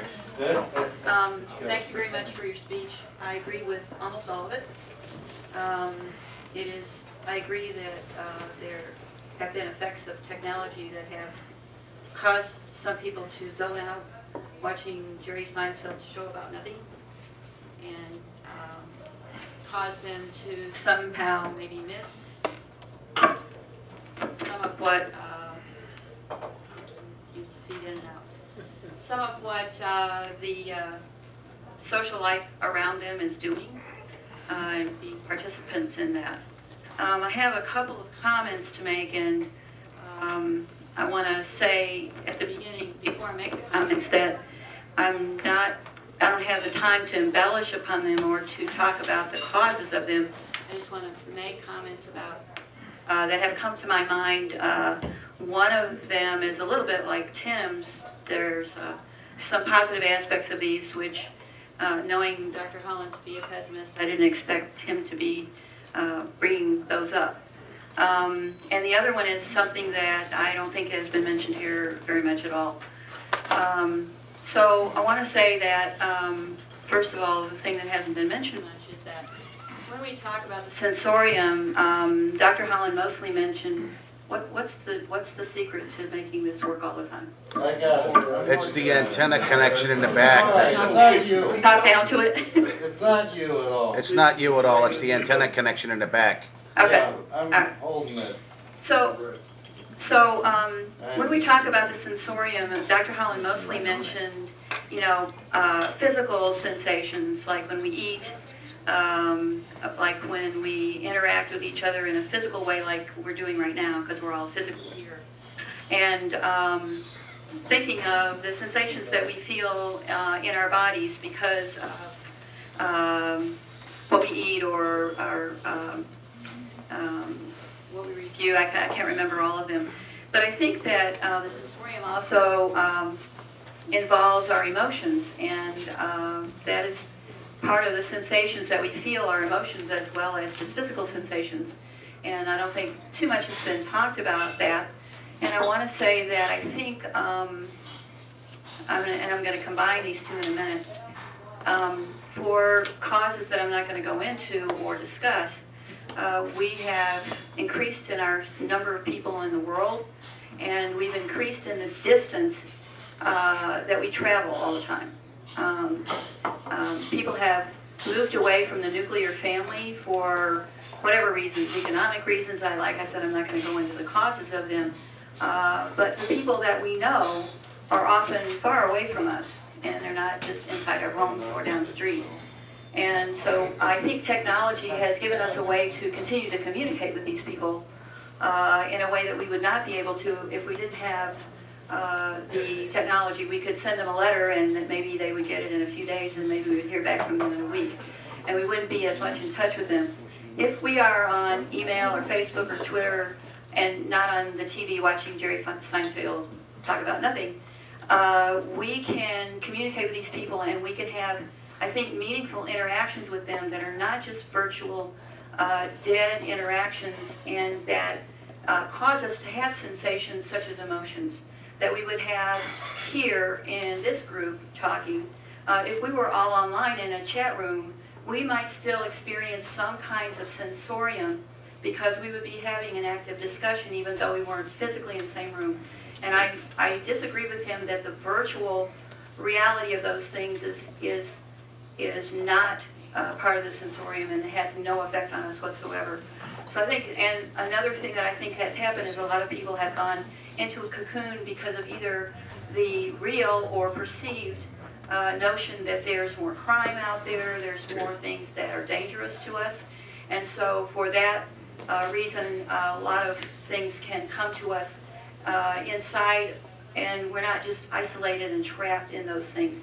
And one example I wanted to give of how I think technology is similar to the real thing is, for example, if I want to go to a concert of Beethoven or Mozart or Janis Joplin or 50 Cent, and I don't have the funds, or maybe the concert is sold out, if I can watch this on television or if I can listen to it on a recording, then it's still going to give me maybe not the same bodily sensations, because I'm not going to be sitting in the front row where I'm hearing the drums or I'm hearing the speakers and it's making my body vibrate, but I'm going to be getting the emotional sensations that I would get if I were actually virtual, or if I were actually physically there. So I want to say that while I agree with almost everything that he said, I disagree, or my comment and additional, my rebuttal is I don't think the sensorium has flown away. I think that it has just changed how it is. It's just changed its nature, and that we still have the ability to do the physical, and then in addition to that, we also have the ability to do this in a virtual way, which actually adds to what we were able to experience. Just as you guys have gone into a cocoon. You never left yours. Not being equipped to refute Bob Holland's talk by virtue of his superior wisdom and learning, which I will concede, I'd rather have came up here to rebut some other comments that were made about socialism always leading to a totalitarian country. Oh, it's true. No, it's not always true, and I'm hardly a defender of the socialist system. I can best be described as a John F. Kennedy, New Frontier-style Democrat. But having said that... And he cut taxes. But having said that, nevertheless, the idea that socialism always leads to a totalitarian country is bullshit, plain and simple. The New Deal was accused of being socialistic. The creation of the Tennessee Valley Authority, the creation of all the various New Deal programs that put people back to work and gave them life and hope. Was that totalitarianism? Well, and the wealthy people who had been running the country prior to the time Franklin Roosevelt took over, yeah, they thought so, and they were wrong. And same with the people who criticized John Kennedy and the New Frontier. I don't buy that argument.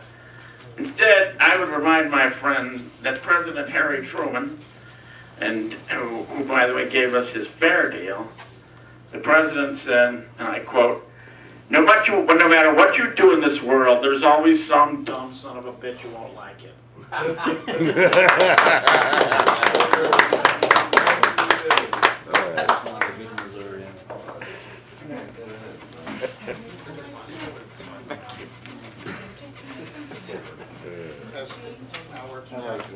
It's the antenna connection, it's not the microphone.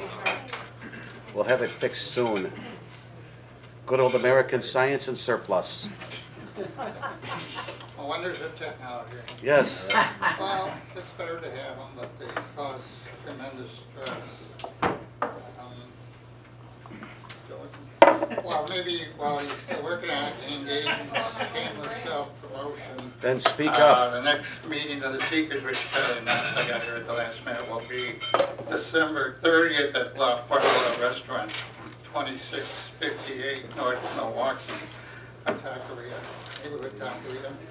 And the topic will be the authentic life, so you all need to go and stop being phonies. You know, just kidding. But, all right, I'll start anyway. I'm not going to wait for technology. I didn't, we had left the Sensorium totally. So where do we start here? It's not the traditional mind-body problem of philosophy, which no one has yet solved anyway. That tries to explain consciousness and its relation to the body, and nobody can figure it out yet. Although the scientists have tried for decades recently, and they made a little progress, but they really haven't solved the problem whatsoever, neuroscientists. But let's start on the social level. On the social level, I sure would hate them there, though. Not this society, not any society, since they're in our image now, and that's awful. But, okay, let's start socially. In the social context, yeah, right, most people do live in their own minds, in their closed minds. They don't let many new ideas in if they conflict with old ones. And it's sad, but our minds are pretty narrow, too. If I could just go by my students as examples, I mean, they just can't really comprehend an abstract idea. 90% of the typical students, better students, will have a much better ratio. But the typical student, 90% of them don't get the abstract ideas. 90%. I mean, such basic ideas like the God question. Most of them can't raise it. Does God exist or not? Well, my parents brought me to church, so, the Bible says Jesus died for everybody. What about these things? He didn't have a clue about that himself, but anyway, and things like resolving the problem of evil, no clue, they don't have any clue. And I don't think this has been much different. It might be getting a little worse recently, but it's been their way for a long time. So we have the total relativism of society today noted by our speaker, and that's utterly deplorable, if you ask me. Anything to know. Pretty much. Now, what about the senses and the mind and relating them in a social context? Do we need to focus on one experience? No, I don't think so. That would totally separate mind from body, and that's not good. It's the last thing you want to do. I mean, that's what many people have done, of course, living in their own minds, their own worlds. But I know Albert Bergman personally, and when I knew him, he was a total bore. But anyway, for me, I find this problem of mind and body solved by multitasking, because when you multitask, you get more meaning. You get a lot more meaning. You get twice as much meaning that way. It probably doesn't do as well on either one, but you're still like 150% on both out of 200, so that's better than 100 on one. So that's what I do all the time, and I enjoy it fully. I get double meanings that way, from like preparing class lectures and watching television at the same time, no problem. I might miss a little on both. I'd say it's more than 75%. I get more than 75% from both. So I would just say to act free from the sensorium. All you need to do is just engage the world and people as fully as you can, as richly as you can, on the side of the arts, as the best answers and the best experiences, the best feelings, the best ideas. And also I'd emphasize time as being precious and very limited. I would totally, not totally, but I'd much avoid computers as leading just to idiotic virtual world where people become totally lost there. They never come back, it seems to me. and it's just going to get worse and worse. Although email's better than nothing. You know, before email, I have no contact with others. Now I got half-ass contact, you know. They don't read my emails, they don't reply to mine, you know. I waste my time sending them out. A lot of time, but it's better than nothing, you know, which is what I had before. As far as human contact, you know. Well, enough of that. Yeah, have autonomy, have your own damn beliefs, you know, for your own reasons, and have a respectable individuality. You have to respect yourself above all. Okay, hope to see you December 30th. I'll put a lot more. All right. I think we're all right. No, you're not. No, I'm not. Don't worry about it. All right. Just be eclectic. Yeah. Just be eclectic, Charlie. All right. Let's see. First of all, let's thank Dr. Holland again. The flight from the Sensorium, I'm not certain what that is. Is it a flight from materialism? Is it an escape from rationalism into the aesthetic? Or is it coming to the College of Complexes every week at 8 o'clock on Saturday? That's how I escape my sins. I'll take C in that case. Has there been evidence of this in the Western intellectual tradition? Yes, there has. There has been a flight from the Sensorium for about 1,000 years. It was called the Dark Ages, in which rational thought was abandoned for theology and religion. Then, fortunately, we had a period called the Enlightenment. We got back on track. You know, it came up with some of these things, a little discussion here, multiculturalism, and I've looked at other cultures and some of the others, and I don't think the Western, I'm not certain about a flight from the Sensorium. The Western culture is unmatched, and regardless of things, the books of gun germs and steels and things like this, I don't think that's a fully explanation of what's been going on in our intellectual tradition. And I don't think other cultures even come close. I'm sorry, India and China.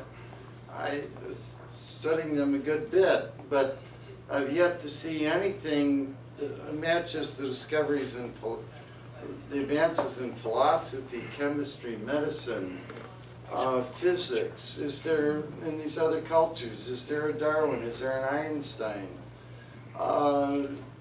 Look at all the discoveries. The other day, informally, I was looking at the periodic chart of elements. How many elements were discovered in another culture outside of the West?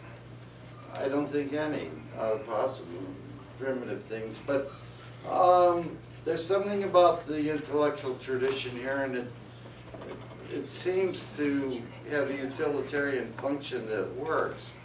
You bounce around a little bit here, you're talking about time. I don't know, in the West, they've always, I gave a lecture here on the calendar, Bob, and they've always had a pretty good idea of what constitutes time.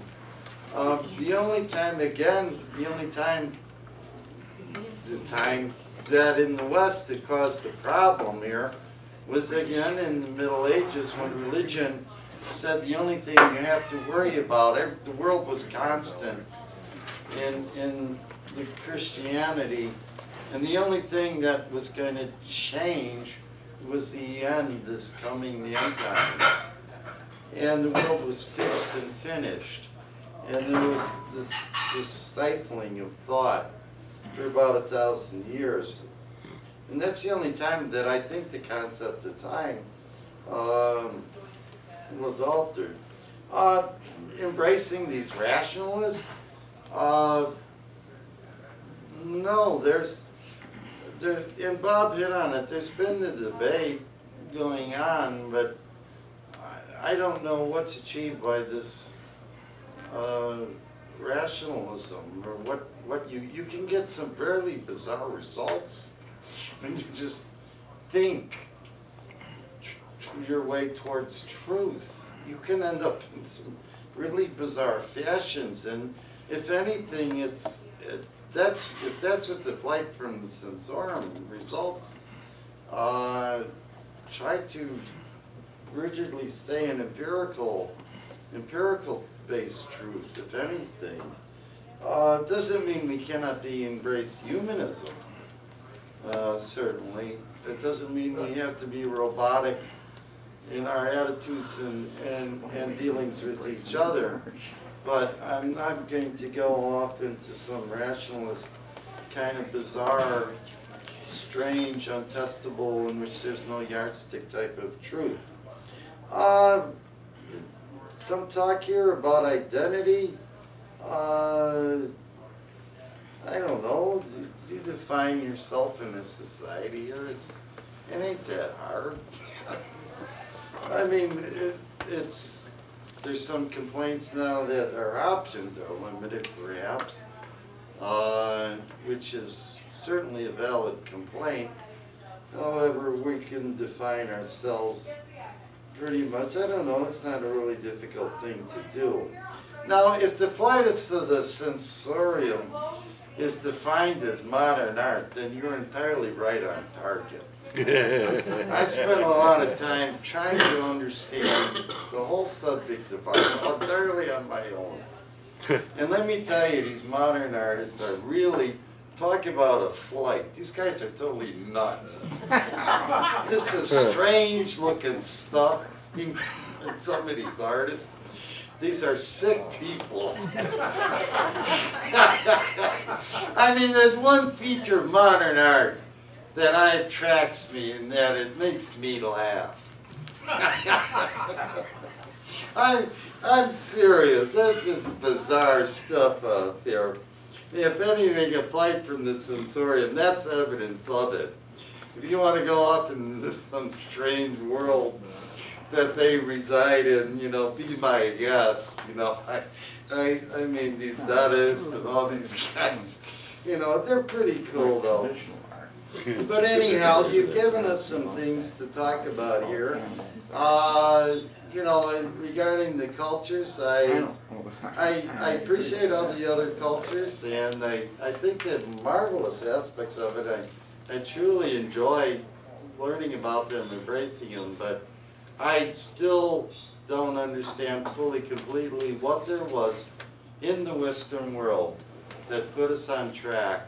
The rest of the world, I'm sorry, is just sort of kind of trailing a bit behind, and I don't think they're ever going to catch up to us. Anyhow, thank you very much.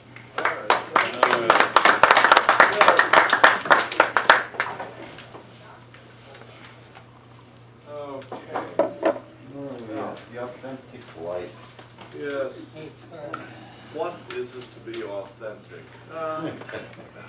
Well, will the real me please stand up, or sit down, even whatever the real me would do.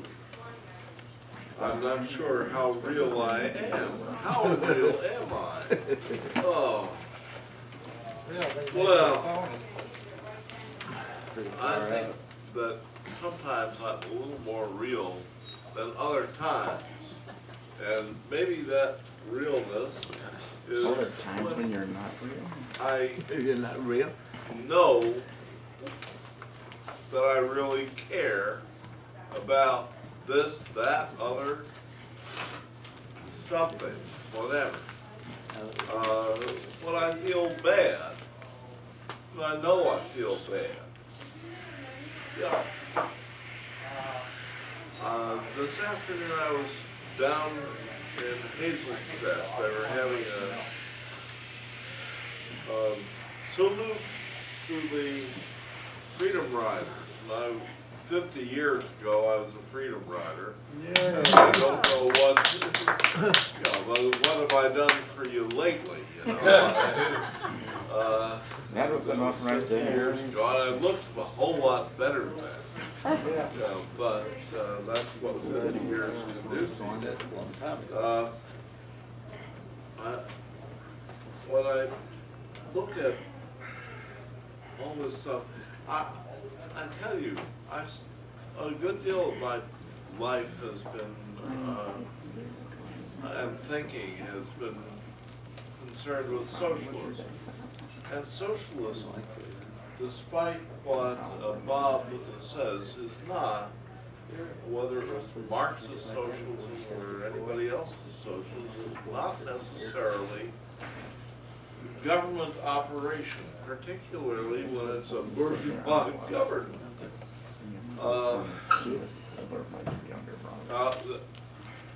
But then, what is socialism? Yeah, what is this thing? Yes. There are umpteen different socialisms. You have to make your own socialism. I'm sorry. It's a way of living together. And if you want a good society, you're dreaming of socialism, whether it's a Platonic socialism or a Buberian socialism or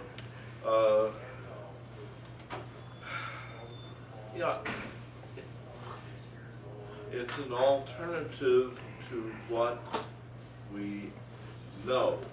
And Karl Marx was the genius who analyzed what we do know of society and how it works, and proposed that we find better ways, and he pointed in the direction of where people were working to make a more free society, where people would be more free. You don't, when I think of turning things over to the bourgeois government, that the best government money can buy, I shudder. I mean, it's not any better than anything that. Well, it's not. It's the kind of economy we've got, and that economy has a few faults, like a whole lot of people and industries not working, and a whole lot of people thrown out of their homes, and a whole lot of people looking for some way of sustenance, and people hating each other or fearing each other. We can do better, and there are ways, and people have found them, and I hope that we can learn from socialists and others, both in the United States and elsewhere. And yes, I certainly Marx did not call capitalism the real foe. What the real foe is our giving up on making our life together unlivable, or unhuman. Okay?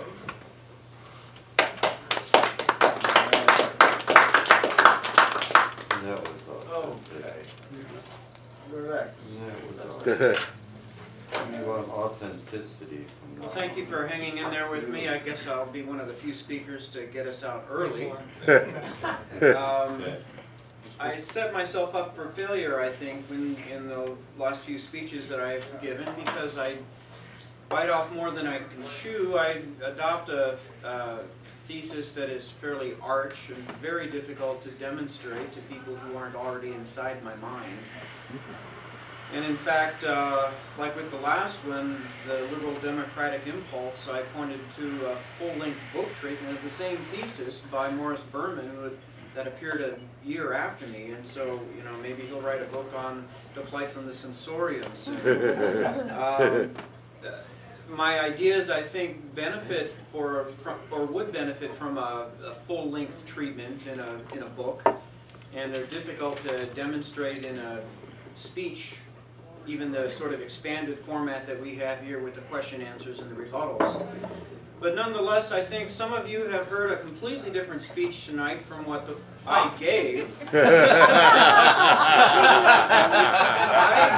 Quite so, sir, quite so. Of cherry picking and admitted that I'm just as prone to confirmation bias as anyone else, which means that I can go and seek out the information I need to try and demonstrate my point, and everybody does that to a certain degree, rather than a completely wide open, well, let's run the experiment and see what happens approach. I don't think any of us have that, especially when the nature of the topic is more argument than it is, or discussion than it is a scientific setup.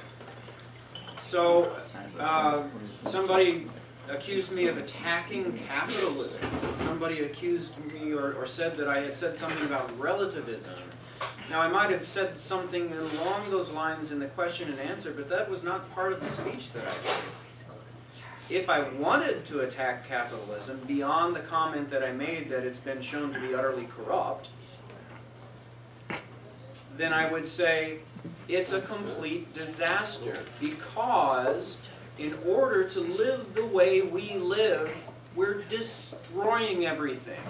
But that's a different speech. That's about environmentalism and ecology and a way of life that is unsustainable. The reports have come out repeatedly that if the rest of the planet lived like Americans do, with all of the wonderful quality goods and services and information available to us, that it would take 5 Earths to support it. But we don't even have 1 Earth to support us, because we're tallying deficits, ecological deficits, that are going to come back and destroy us along with the ecosphere. But that's a different speech, and that's not the one I'm giving today.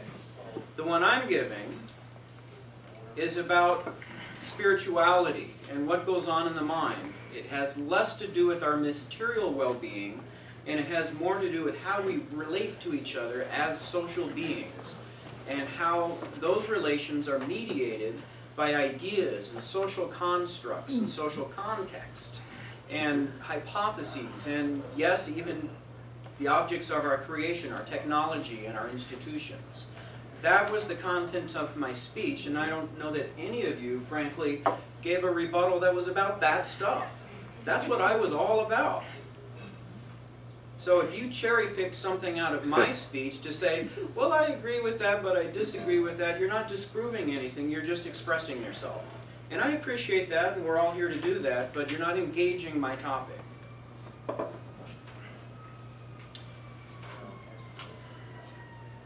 The idea of individualism, the sort of radical individualism that we practice as Americans, in my view, is intellectually bankrupt for a variety of reasons.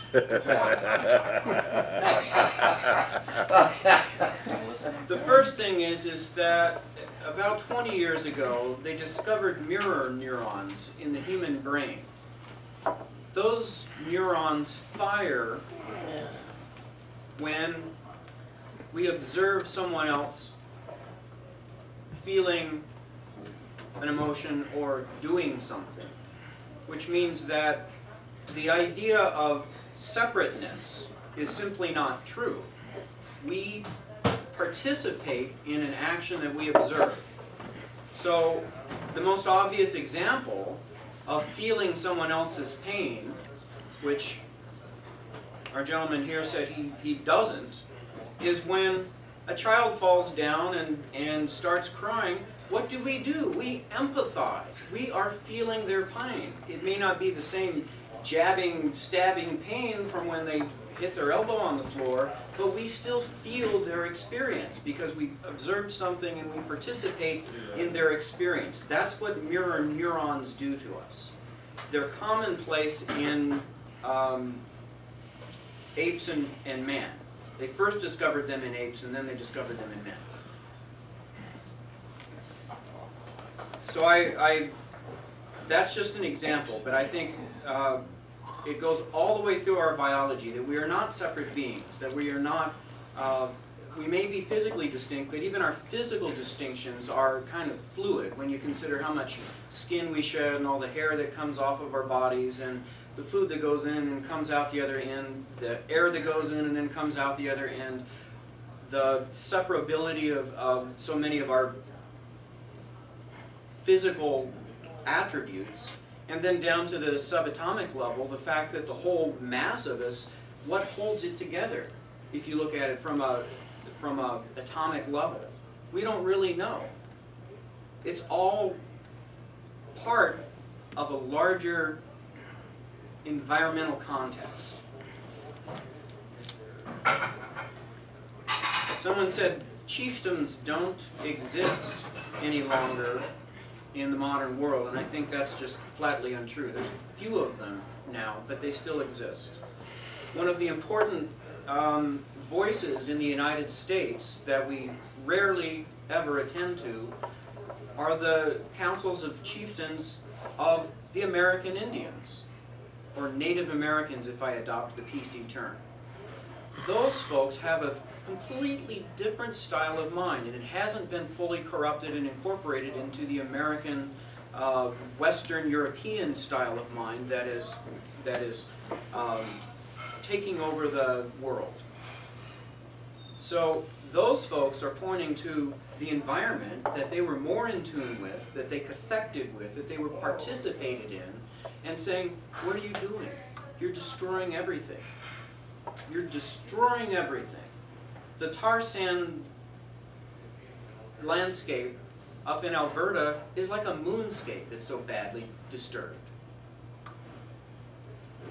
I also heard something kind of interesting, that we built something like, or we've already abandoned 14,000 windmills that we bought for sustainable energy because the mechanics of it don't support economically the good neighbor idea that we actually maintain something that we build.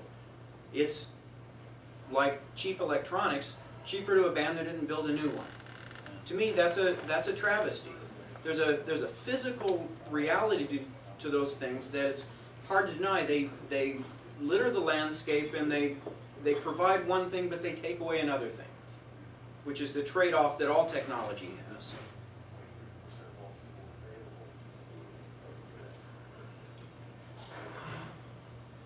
One of the books I was reading in preparation for the speech,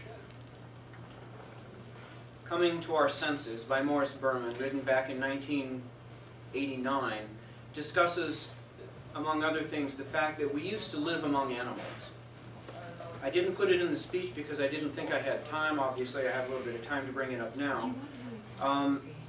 The idea of the zoo or the menagerie as a collection of animals for us to go and observe is a relatively recent invention. It's only about 250 years old. And of course, by caging animals for our enjoyment, which is an animal presence among us that we don't otherwise have, of course we destroy the animals. Not physically, but we destroy their animal nests because they sit around and they don't behave like animals anymore. They behave like caged animals. They go mad, frankly. So it's not a tiger or a lion or a bear that you're observing in there, a polar bear or anything else. You're observing some strange facsimile of it because it's not really the same thing as the animal that exists out in nature. Don't go in a lion's cage. Similarly, the idea of experiencing something through media is another facsimile experience, and it is, to me, flight from the sensorium because we don't even recognize how much is lost in that experience by not being present in the room. So the symphony orchestra is most familiar to me of many of the art forms that I consume, and I have a very nice stereo system and I can turn it up as loud as I want and I can get as much sound to me as possible, but there is no stereo system in the world that can replicate the sound of that orchestra in the room because they have not yet figured out a way, nor will they ever, how to replicate the sound of the double bass. How to reach the dynamic highs and dynamic lows. How to add the visual part of it. How to add the audience participation part of it. You cannot participate in an experience sitting alone on your couch with other audience members because they're not there. That's why they add laugh tracks to sitcoms so that you can feel other people laughing and laugh with them. It encourages you. That's the mirror neurons working. You join other people's behaviors, whether it's laughing or crying or pain or emotion or anything else, because we're wired to do it. That's part of our biology. So anybody who's been to the theater versus sitting at home watching a DVD knows it's a superior experience. Anybody who sees something occur in live action, like a theater, knows that that's superior yet to something displayed on the screen with all of its flatness, despite the current preoccupation with 3D imagery. Multitasking is not adding to the quality of experience. It is subtracting from it because brain studies have shown that we skim along the surface when we multitask. We can't settle into whatever the experience is. We can lie to ourselves that we're getting more, but in fact we're getting less. And there's science to show it. I've brought up in the past the book The Shallows by Nicholas Carr, and he unpacks this in great detail with much scientific support. So I'll simply point you to The Shallows by Nicholas Carr, and you can read about it yourself. You don't have to take my word. There's another book, or not really so much a book, it's an article that I recall called People of the Screen, and it's by Christine Rosen.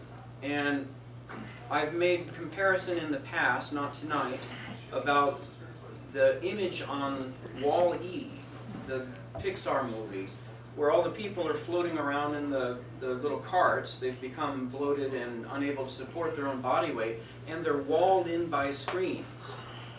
They can't think to look elsewhere because their whole reality is governed by what's right in front of their faces. And so there's a scene in the movie where the woman steps out of her seat, goes to the side of the spaceship that's orbiting somewhere out past Jupiter, because the planet Earth has been so wrecked by technology and capitalism and population overshoot. And she steps out and looks out and sees the stars for the first time in her life through a window, the window of the spaceship. Now, it was a gag in the movie, but there's something really true about that. She was separated from the sensorium. She had instead the facsimile in front of her, and it simply would not work the same way for her. She was divorced from reality. I've referred again and again, and I started with the quote, the 4 stanzas from The Ecstasy by John Donne. It was an introduction, it was a teaser, and it's a very beautiful use of language to indicate and demonstrate that the body itself is the ground of experience. There is no other way for us to experience reality other than through the body. That's what it means to be embodied. There is no such thing as objective reality. There is no such thing as experience that is not shot through with emotional baggage, because that's how we process it. We process it through the body, through the senses, through the mind, but it is all these things combined together, and they're not separable. We cannot adopt the pose of objectivity and expect that we're actually seeing truth, because that's not how we function. It seriously isn't. But most people are so unaware of that because they have this perspective from behind the eyes looking out into the world that what you see is truth and what you experience is truth. That's a fiction. What we experience is much more than all that, and sometimes less.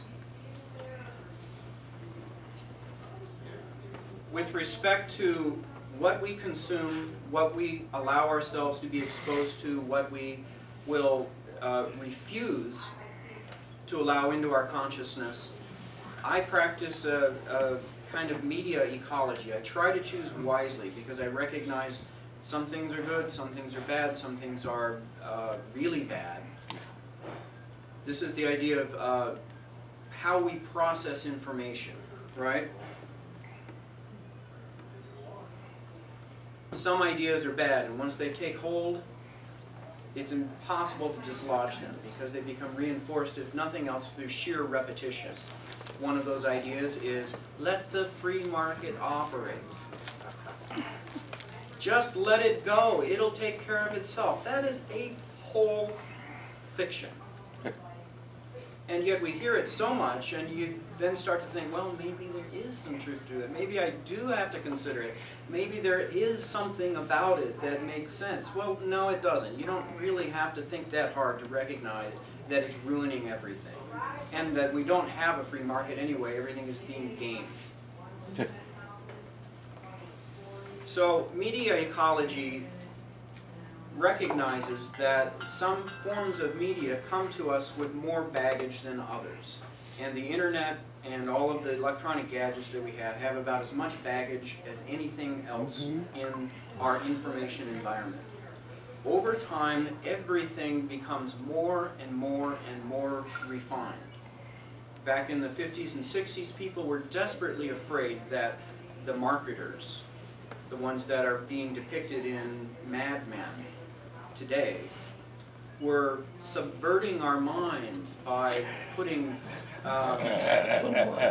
subliminal advertising in place that would take us over. Well, that was the same idea as poetry in the ancient Greek era being so powerful that it would transform people and make them into crazy people. We had the same idea about sexuality in the Victorian era with respect to women. It was so powerful that it needed to be shut down. Well, there's some truth to that. All those things do have real powerful, integral parts and effects on our lives, but we can't control them, and we can't always insulate ourselves from them either. You have to recognize what they are and how they affect you as best you can in order to nullify their effects, not to shut them out entirely.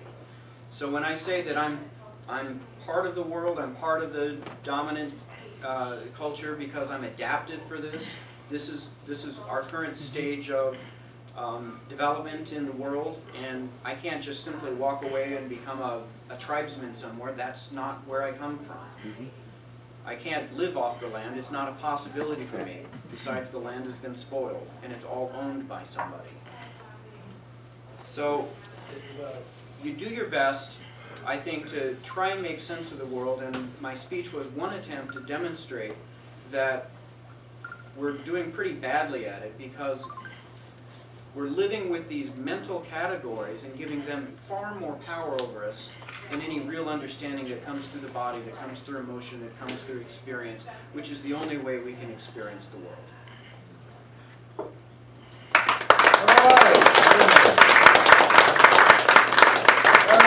Happy Winterfest. Thanks, Bob. Thank you all. Right. And I hope to see you in the new year. And A happy solstice and a happy new year to everyone. All right. Not Saturday, right? Instead of the